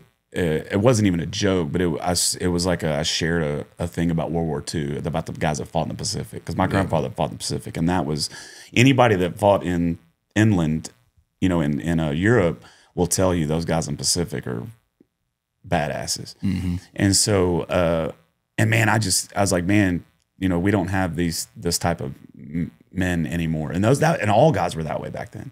Yeah. Now we got a bunch of, soft bitches. Oh, it's horrible. I'm not saying like your Green Berets and your SF guys. They're not. Those badasses. Guys are out there. They're badasses. They're out there, but you don't have the guys, the young men that were put through real physical education in school. Right. Performance test requirements. Can you do 100 sit-ups in 60 seconds kind of thing? I mean, it was, or however long you do it, a couple of minutes. But they don't put any kids through that. What's your thoughts on RFK Jr.? I did want to bring this up. I agree with him wholeheartedly on his stance on the vaccines, both for babies, children, and all the way up to the mRNA stuff, the COVID stuff. I don't agree with him on the climate. I don't agree with him on abortion. I don't agree with him on the size of government, the scope of government. He's a climate alarmist. He does believe that. To the point of anybody that's violating the environment needs to be put in prison. He's come all the way out with that stuff. That's what he's famous for, is cleaning up the Hudson River. Yeah, which is a good thing. Yeah, but he's gone all the way out of like actually calling for people to be arrested if they're not abiding by certain things. So I can't really jihad with that. Yeah, I think he's a free thinker, and I appreciate that. I think he's a critical thinker, and I appreciate that. But like so many of them who have been just indoctrinated, he grew. The Democratic Party rejected him, obviously, but he was indoctrinated by the Democratic Party. He thinks the Democratic Party has run off and left the Democratic Party of his father and his uncle, which they have. They have, and I can appreciate his perspective on that. He's got a lot of great perspectives. I just disagree with him on those things. Yeah, He waffled on the abortion thing and went all the way back up to third trimester, willing to abort at third trimester. So I don't agree with that. No. So, those issues. Is he better than Joe Biden? I don't know.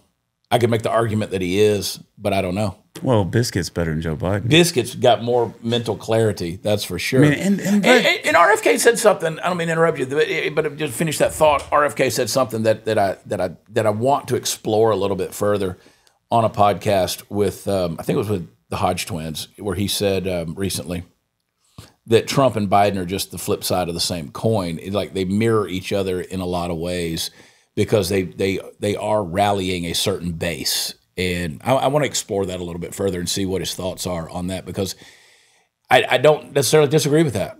That at least that initial concept. Listen, I want Trump to win. Don't get me wrong, but I also see how they rally a certain base that may not be in the way that it's being done the healthiest thing for the country overall. Well, do you want to know what I think is going to happen? This is what I think is going to happen between now and the election. I think that about 2 to 3 months before the election, Biden's going to have a severe medical issue. He's going to drop out, and I think immediately they're going to name Gavin Newsom as the and then because it's new and it's fresh and it's where this guy come from for a lot of people. Because I've talked to a lot of people, and a lot of people don't even know who he is. They don't know, and he's going to win. And I think when that happens, it's going to be really, really, really bad. Really bad. Really he's bad. 10 times worse. Yeah, it's terrible. Because unlike Biden, who is a puppet and doing what he's told to do, Newsom he's a legit communist who feels in control. Yeah. His ego, he's not going to be the puppet. Yeah, I saw him on a show and he was just going through about how great California is, and I'm like, bro, can you really say this with a straight face that California is so great? Like, and you know what? There's some good people in California. Oh, for sure. And there's some. There was another story about California. California business owners say the $20 minimum wage will cause them to raise prices and close businesses. So I mean, when they pushed that $20 minimum wage thing, Newsom did. Ineffectively, he's effectively destroying California. Well, and they're now making it illegal. They're going to start suing businesses that close down with the desire to move out of the state. I read that over the weekend. Yeah, of course they would. I mean, it's what. Man, I mean, you're going to sue you for going out of business? That's insane. Well, sue me. I mean, that's insane. It's stupid. I'll declare bankruptcy and move anyway. Yeah. They're putting taxes on people who are trying to leave the state. Yeah. It's just dumb. But. So to bring that back to my side of the world, this is what I keep telling people about Spotify. You know, there's this bill that's being talked about a bunch of people called the Musicians Fairness Act or something like that, that's going to pay us 1 cent per stream. And everybody's like, we got to do that. We got to do that. We got to do that. And I'm like, whoa. Slow your roll, because they're not going to lose money. So basically what they're going to do is instead of it being $50 for 5 years to upload a song, it's going to be $5,000 to upload a song. And you'll get your stream money, but they're going to get their money one way or the other. And all it's going to do is make it more expensive and harder to get it up there.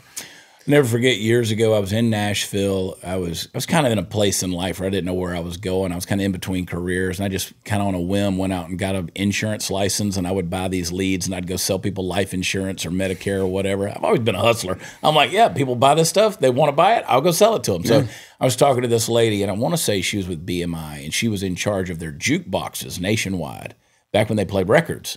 And she said, I don't know what she bought a life insurance policy. She goes, I don't know where I am. She said, BMI is going to fire me soon, so I'm going to lose my insurance policy here. And I said, why are they going to fire you? She said, because I'm obsolete. And I said, what do you mean? And she goes, well, I'm over all the jukeboxes and the spins and the records that are in there, and I'm the person who counts all of that. She goes, they're not going to have that anymore. I said, what do you mean they're not going to have jukeboxes? She goes, there's not going to be jukeboxes anymore. Not like you're thinking of them. Now they're going to be digital songs. And I was like, wow, what is this all about? And I can remember back then, that was a radical idea for me. I was like, that shit ain't going to happen. But here we are. Yeah. Here we are. And so, they're going to control you one way or another. Yeah. And basically what I do, you just have to look at stuff like Spotify and Apple Music is just advertising. And that's how you have to look at it. Yeah. You know, and it sucks because songwriters aren't making what they used to make, entertainers. You know, and everybody wants to. It's funny because everything has a trickle down effect. You know, people want to bitch and moan and complain because artists are charging too much for tickets. I'm down with you on the fees. I'm down with you. I think it's terrible that a venue, Ticketmaster, stuff like that. Dude, not even just Ticketmaster. It's all of them, but it's insane. Like wherever, outhouse tickets. Yep. You know, you go on and you buy a $20 ticket. By the time you get checked out, it's $35. Yeah, because of all the fees. And so I'm not down with that, but us artists are having to charge more to get in to see us play because we're not making the money from the records anymore. Yeah. And we, you know, just like everybody, you got to keep making your money. Then you have the venues that want to take 20% of your merch sales. Jesus Christ. I'm not going to venues that do that. I'll go. I just won't sell merch. I'll put a I've done the same thing. A UPC code that says, hey, go to the merch store if you want to buy your stuff. Yep. And then, you know, I have this kid who sent me a message on TikTok, and I don't always see the messages people send me on social media because I get a bunch of them, but this kid sent me this big, long thing, dude. He goes, I know you don't know me, but I'm a songwriter. I'm young. I'm trying to do this, blah, blah, blah. Can I send you some of my stuff? And, you know, you hear that, and you're like, yeah, you can send it to me. You know, so he sends me a couple of clips, and he's like, hey, dude, I just want to say again, thank you so much for responding to me. I appreciate that. Is there any way I can drive to where you are and just play a couple of songs for you? And I'm like, no. Yeah. Because, again, you're wasting your time. I mean, what do you think I'm going to do for you? Yeah. I mean, I don't have some kind of magic thing to share your stuff, and then suddenly, once upon a time I could. Yeah. Once upon a time I could say, hey, go follow Jeff Canada on Facebook, and you'd get 30,000 new followers that day. I've literally seen it happen. Yeah. You can't do that anymore. It's not the same. The whole game has changed now. The whole game has changed. If I 5 years ago, if I was putting out the amount of content that I was putting out, I would have millions of followers. Millions of followers and hundreds of thousands of dollars. Right. I know for a fact because I'm putting out more content than ever before. Me too. And I have people who say, we just miss you in the truck with the dog in the back seat. Well, I can put that out, but you're not going to see it. Right. I literally, my Instagram went to 505,000 followers. Now it's at 504,000 because they're now negatively impacting my deal. Look at this graph right here. Yeah, I'm losing followers. Look at that. Look at that. I went from 1,000 new followers a day for 6 months. Yeah. Or something close to that for several Mine months. looks the same. And then boom, it's just gone. Yeah, I mean, I don't have 500,000, but I have 13,000. Yeah. Deleting people. Yeah. So anyway. It's a crazy world we live in because if you want to have any kind of traction at all, you got to play the social media game. You have to. You can't not. You can't not. You have I have to. people all the time who watch this show and they'll say, you should just put your stuff on Rumble. I am. You haven't gone over to Rumble to search and see if the show is on there. Right. It's on Rumble. Well, we don't like YouTube. Okay, well, I still have to put it on YouTube. Chad, you don't need to put your stuff on YouTube. We have to. Yeah. We can't do this show without sponsors, and sponsors expect those numbers. Yeah. They want it everywhere. So, well, I mean, even Joe Rogan, who went to Spotify for an obscene amount of money, is now back on all the platforms now because you can't just survive on one platform anymore. Yeah. It's not how it works. Yeah. And it's a crazy world, man. It's a crazy world, and there's so much noise. 100,000 new songs a week being uploaded to Spotify. Congratulations on the success of the new song. Thank you. That's pretty awesome. Yeah, Famous Again. It's doing good. Yeah, I put it on my weekly playlist. So every week I have a playlist that every week I'll go to my release radar and my favorite songs I'll put on this playlist. I need all the non-Christian abortion lovers to share my song, Famous Again, about Jesus. I don't think that's going to happen. Just Jeff Canada. Yeah, well, but here's the thing. So get back to that religious thing, right? I was saying earlier that I'm not a religious person. Sure. But I feel like I'm a good human. Yeah. I say fuck a lot, but other than that, I do too. I'm a pretty good dude. But Candace, she's like super ultra, not ultra right wing, but she's like super conservative. But we have a great relationship. And and everybody's like, well, there's no God in it. How is that possible? Well, it's possible because I'm an open person. And I understand, you can't equate everyone's religion to who they are as a person. You just can't, because I know tons of people that are Christians that are judgmental. Well, I know some super religious people that are pretty rough. Right. And I know people that don't believe in God at all that do a lot to help out society. So, but like that song, when I heard that song, I was like, you're my buddy and it's a good song, but it's not normally something I would share. It's not your message. It's not my message, right? I'm not anti that by any stretch of the imagination, but most of the time if more of a religious song comes on, I'll skip it or not share it, right. Again, it has nothing to do because I don't because I disagree with it or I disagree with you. It's just not my. It's not your message. It's not my bag. It's not your deal. It's not your mission. It's not what you're pushing. Right. And I get that. I'm not going to be sharing too many Guar songs, and that's fair. Right. That's fair.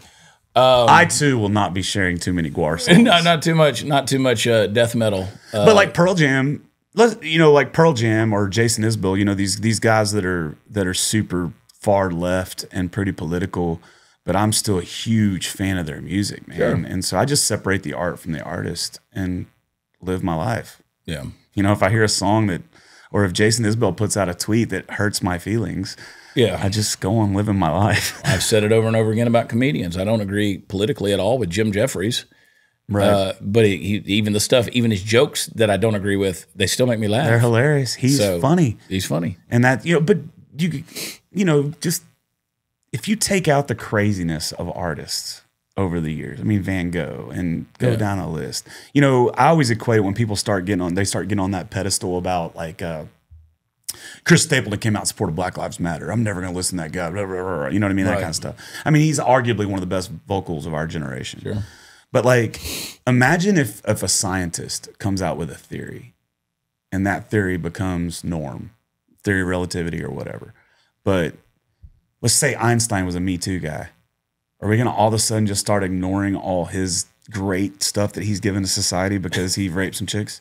Like, you know what I mean? Right. Like you got to separate the art from the artist. You have to, or you won't like anything. You won't like anything. Nothing.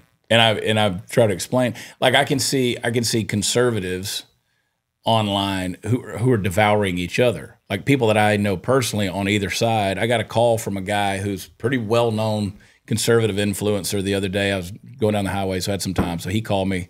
We chatted for a minute, and he's just going on and on bitching about certain people that if I said their names, you'd know. And he's like, but again, he's got personal relationships with them, and they're devouring each other. And I'm like, yeah, that gets old. It's so old. I mean, it just really does get old. I don't expect, Candace Owens and Ben Shapiro get into this big tiff, and they won't have a debate online. And I'm like, just shut up. Here's how we fix it 30 years from now.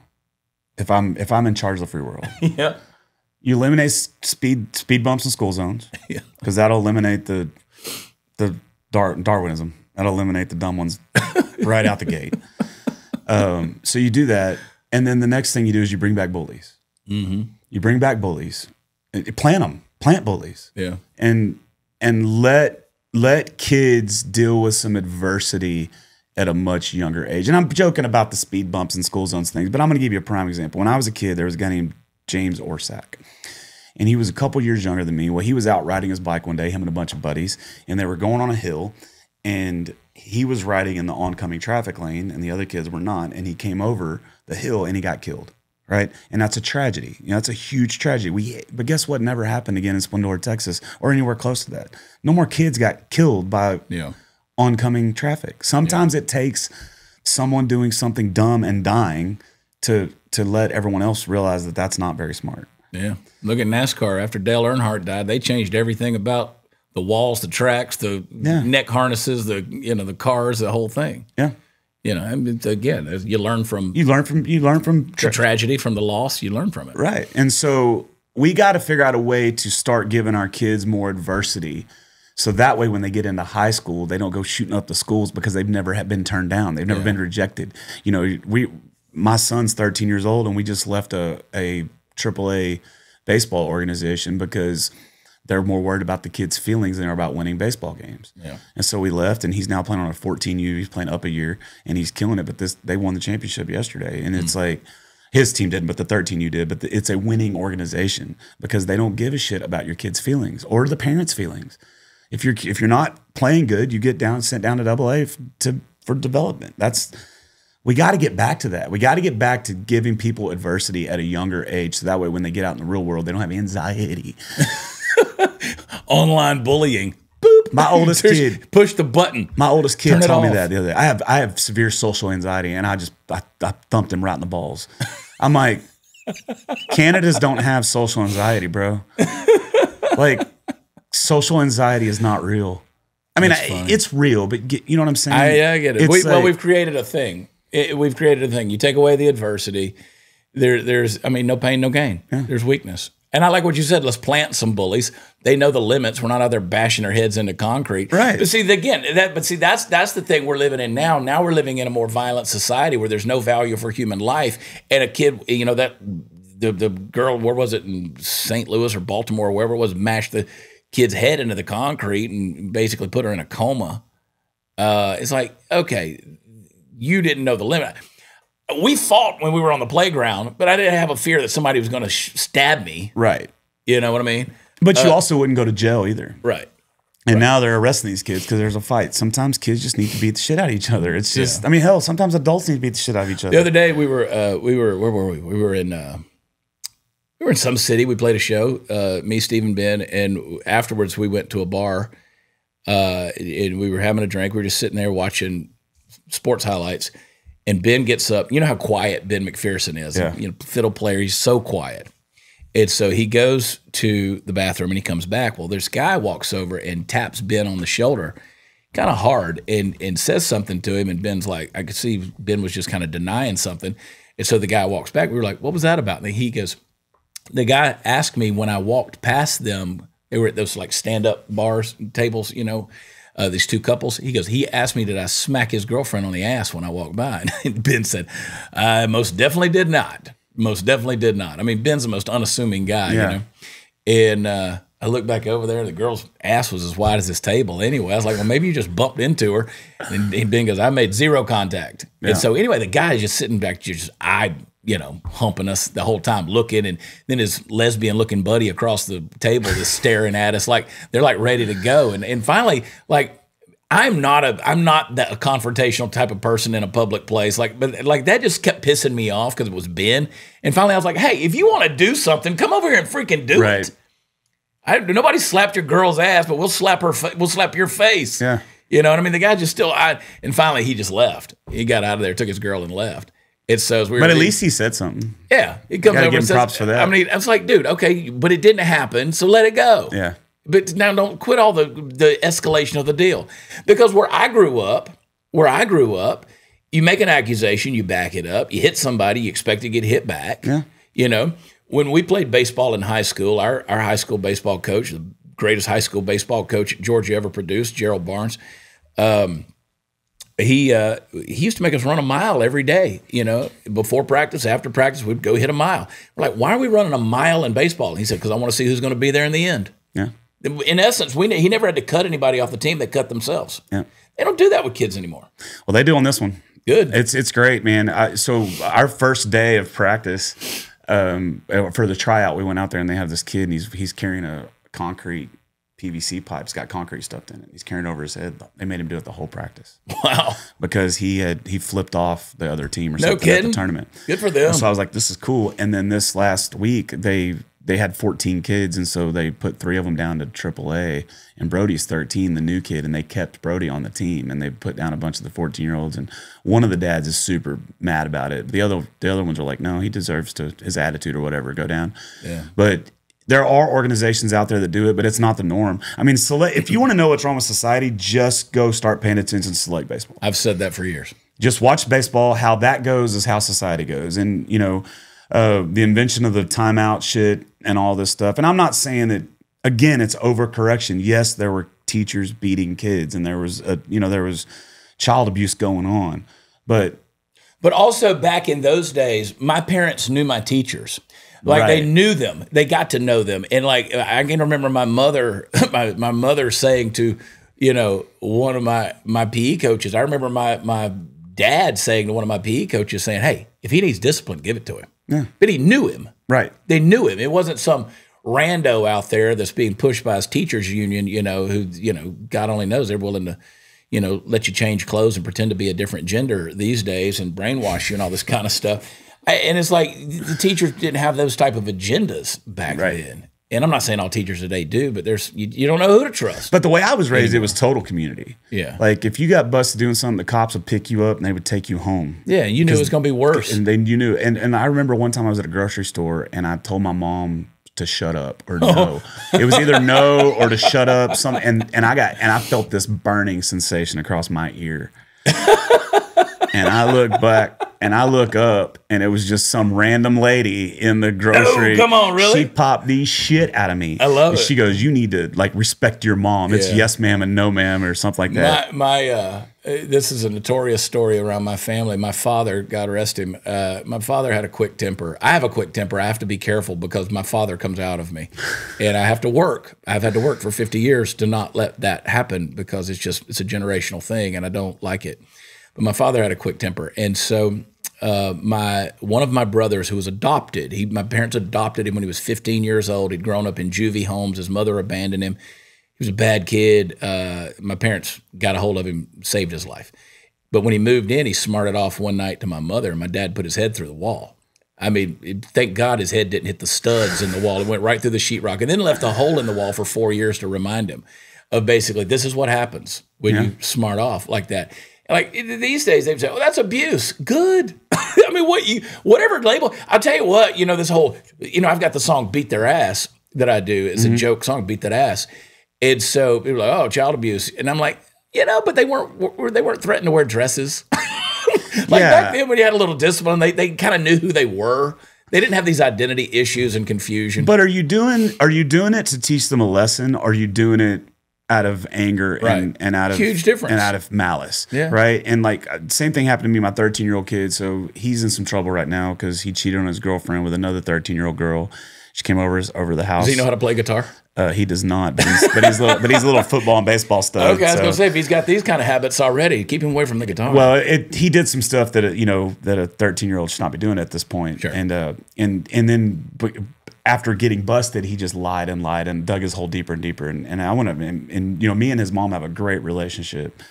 And we went over and had a talk with him, and he just kept lying. And it was like 8 or 9 lies deep that we were busting him in. And I just basically grabbed him by his shirt, and I said, "You became a man last month with this little stunt you pulled. And so I'm just going to let you know, you tell me one more lie, I'm going to shove your head through the sheetrock." And his mom did not. She's pretty liberal, but she backed me up on it. And again, I wouldn't have done it, but I need him to know that I would do it. Yeah. Does that make sense? Yeah. But again, is that me abusing my child, or is that me teaching him a very valuable lesson that you don't lie? Like liars and thieves, man, nobody likes them. Right. They don't get far in life. No, they don't get far, and I don't want him to be that. I don't want to hurt my kid. I don't want to. But you'd rather someone that loves them to cause them some pain and consequence versus what society's going to give them. Yeah, the world, we live in a very, very hard world. The earth is just hard. Even if you take away all the technology and just the primal, it's hard. It's hard to live. Everything in this world was created to kill you until we developed, our ability to shape iron in a way to protect ourselves. Right. You know what I mean? And it's just, but even then, it was still hard. Yeah. I mean, just think about in the 1870s, 1880s, if you got snake bit, you're probably gonna die. That's it. Probably. So I mean, and even now it's hard. With all the adversity that the younger generation has to deal with. It's just a hard life. And so we have to figure out a way to give our kids the tools to deal with a hard life. And it's the same thing with being racist. I can say something about a black kid getting shot by a cop. That doesn't make me racist. Right. I can beat the crap out of my kid to teach him a lesson. That doesn't make me a child abuser. Do you know what I mean? And that's, what's the intent? Yeah. What's the intent behind it? And that's with everything. Cancel culture, everything. What's the intent? We got to ask that woman that performed fellatio on that Great Dane. Dude. What's the intent, lady? Yeah. What the hell's going on? What is going on in that household? Wow. That's messed up. All right. In 30 years, Jeff Canada is going to be running the Free Society. I'll be dead in 30 years, bro. I'm 45 in 30 years. That'll make me 70. You probably make it okay. 75? Yeah. I don't know. You make it. I figure I'm going to cash out around 68. You think so? Yeah. I don't know. That's what I think. It's weird to think about. Life. There's only one life, man. I don't think about it much. Yeah. Do you think about mortality? At times I do. Just simply because I had another friend, just lost another friend to cancer. This is 2 in 2 weeks, and way too young. Yeah. Way too young, and way too fast. And life comes at you, death comes at you. It's something you got to deal with, and we all deal with it. We're all going to face it. So think about it. And I think more of it for me is what type of legacy you're leaving behind. See, I don't think about any of that shit. I do. Well, I mean, with 4 kids, I'm like, okay, you're leaving, again, the Bible says a righteous man leaves an inheritance to his children's children. That's not necessarily money. That's, to me, that's reputation. That's a name. That's, what are you leaving behind? And so I think about things like that, Yeah, I'm just joking. In 2018, my mom died from cancer. I was 40. And she was 63, and the way it entered my mind was, okay, I have 23 years left on this earth. I was like, I'm just gonna start chasing smiles, man. I'm just gonna start doing whatever makes me happy, and because at the end of the day, all you have is yourself, and I don't want to be 63 and lying on my deathbed and look back and be like, man, I should have did this, I should have did this, I should have done that. You know what I mean? I don't want that, but I don't really think too much about what I'm going to leave behind. Fuck them. They'll be fine. My kids, they'll be fine. They'll be okay. They'll be all right. They'll figure it out. We're going to be broke musicians anyway. Yeah. What'll probably happen is what'll probably happen, knowing my luck, is my kid will get drafted by either the NFL or the Major League Baseball, and like 2 days later, I'll die in a car crash. See, that's what I keep thinking. I'm like, we're going to win that big $1 billion lottery, and then I'm going to have a heart attack, and I'll be like, see, I was finally rich and didn't make it. Yeah. Finally could have played some of these anyway. Yeah. Jeff Canada, you're on Instagram at Jeff Canada Music. Music. JeffCanadaSucks.com. That's the website. JeffCanadaSucks.com is the website. And you were setting up one time. Your band was loading at a music festival, and I was backstage, and I was driving by, and I just yelled out, "Jeff Canada sucks!" It's the best. And you're like, "I love you." It's the best, man. Yeah. I was playing a show with Aaron Watson, and he was like, "Dude, you know somebody out there in the crowd's wearing a Jeff Canada Sucks shirt?" And I was like, "Yeah, I sold it to him." Yeah. He's like, "You're crazy." I mean, it works. It's good. It's great marketing, dude. Not only that, man. In the Texas country world, there are so many people that are just taking themselves way too seriously. Yeah, chill out, man. Have some fun. What is it? Cody Hibbard's got on the shirt, the Hori shit. Yeah, Hori shit. He's a Chinese country singer. He's not Chinese. Whatever he is. That's racist. Is it? He's something. I think he's Korean. Korean. I think so. He looks Chinese. Is that how it works? Now that you say Korean, I could see that. Yeah. I think he's Korean. Shai, you're Singaporean, right? Yeah.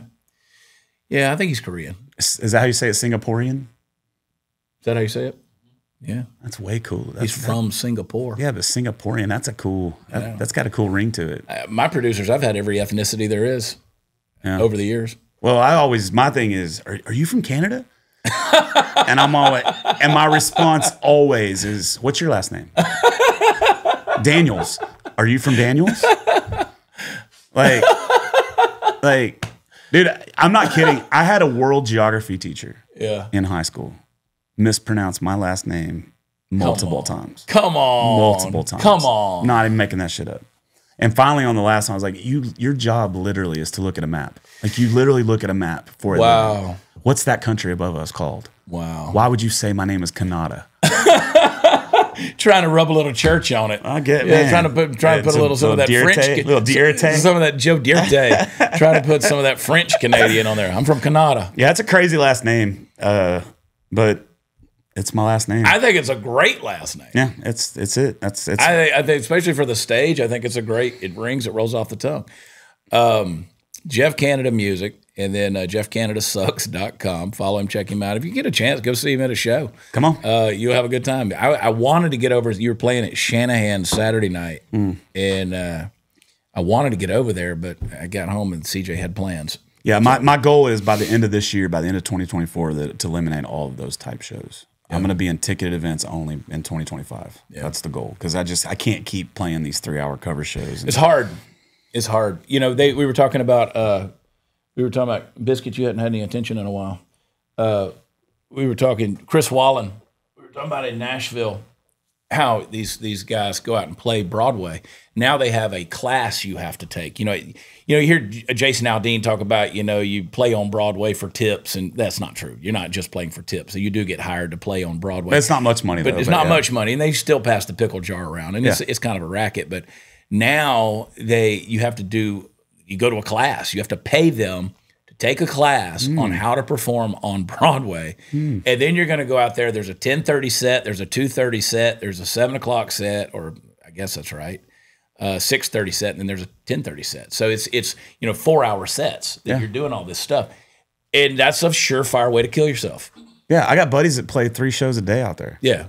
I mean, you're singing all day long over the noise, over the crap. You're destroying your voice. Well, most of those bands have a female and a male singer. Yeah, most of them on Broadway. But it's and they brutal, swap out. But it is. But I also don't really have much. I've played well over 5,000 shows in my career. Yeah. Okay, because I've been doing this since 2006 full time. I don't know how many I played before that. I was still playing a lot before that, but I didn't leave my job until 2006.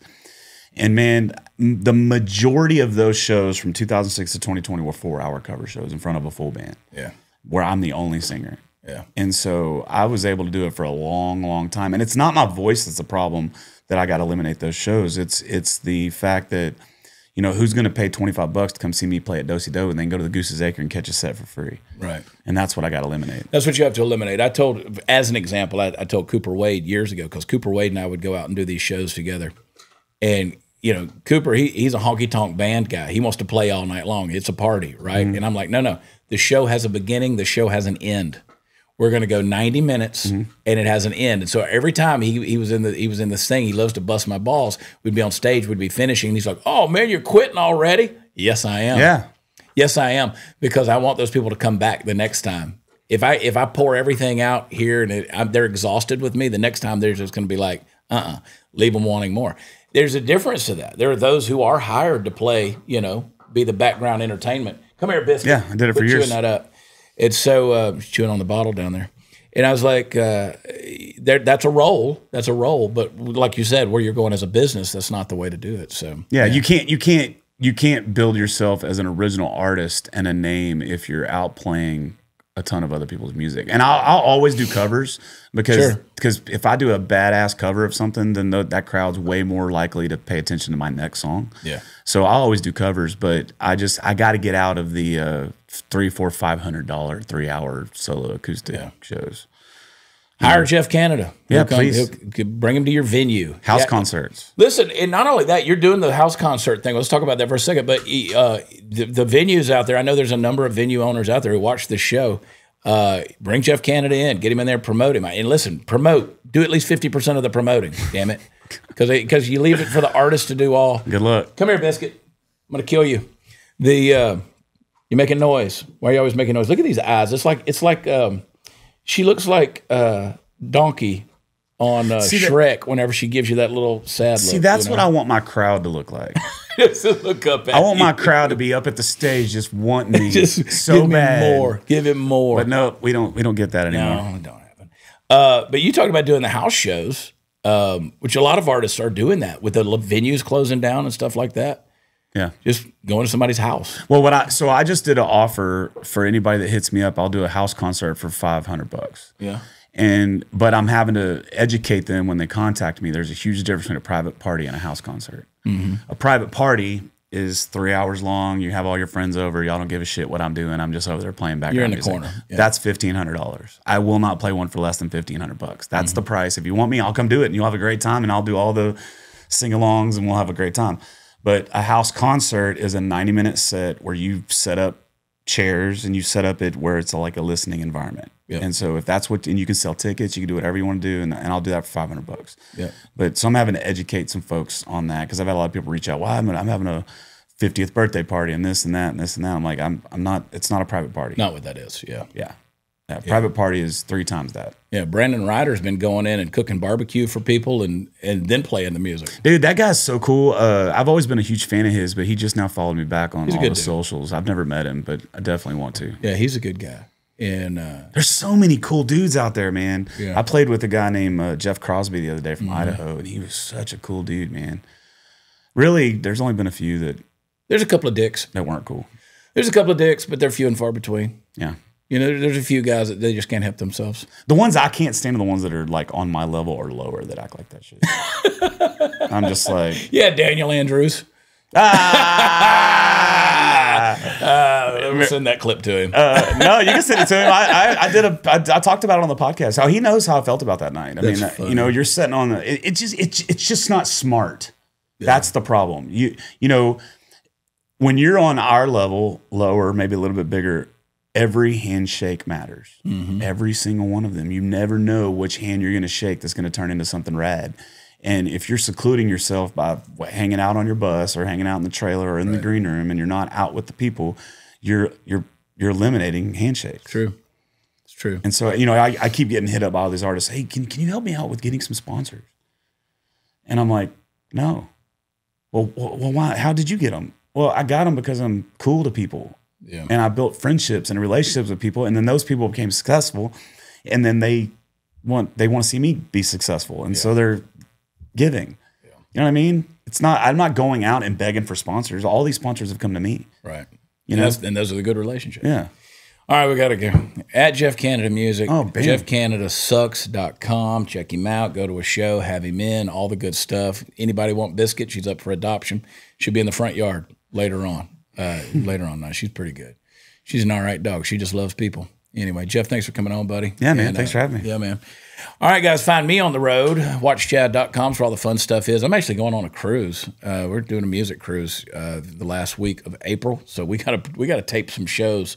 I don't want to leave people hanging. I want to keep on with the shows. We got to put some in the can. I'll stand in for you. You come on in, yeah. And bring it on in. Bring it on in. We'll put them out. That was one thing about being at the Blaze. They would never let you have a guest host. Like Glenn Beck has a guest host. All these other shows, they were like, no, Chad, your sponsors want you reading their ads. And I was like, son of a, why can't I get a, you get a guest host? You just haven't hit your stride yet. Ever. I don't think I'm ever hitting that stride. All right, guys, check it out, watchchad.com. Prathertees.com is where the merchandise is. You can also find that at watchchad.com. Go to where podcasts are offered. Leave us a rating and a review. 5 stars is what we deserve. And then a review. Say whatever you want to say. Tell us how glorious Jeff Canada's beard is. And all that good stuff. All right, we're going to get out of here. We love you. God bless you. We will see you next time. Bye.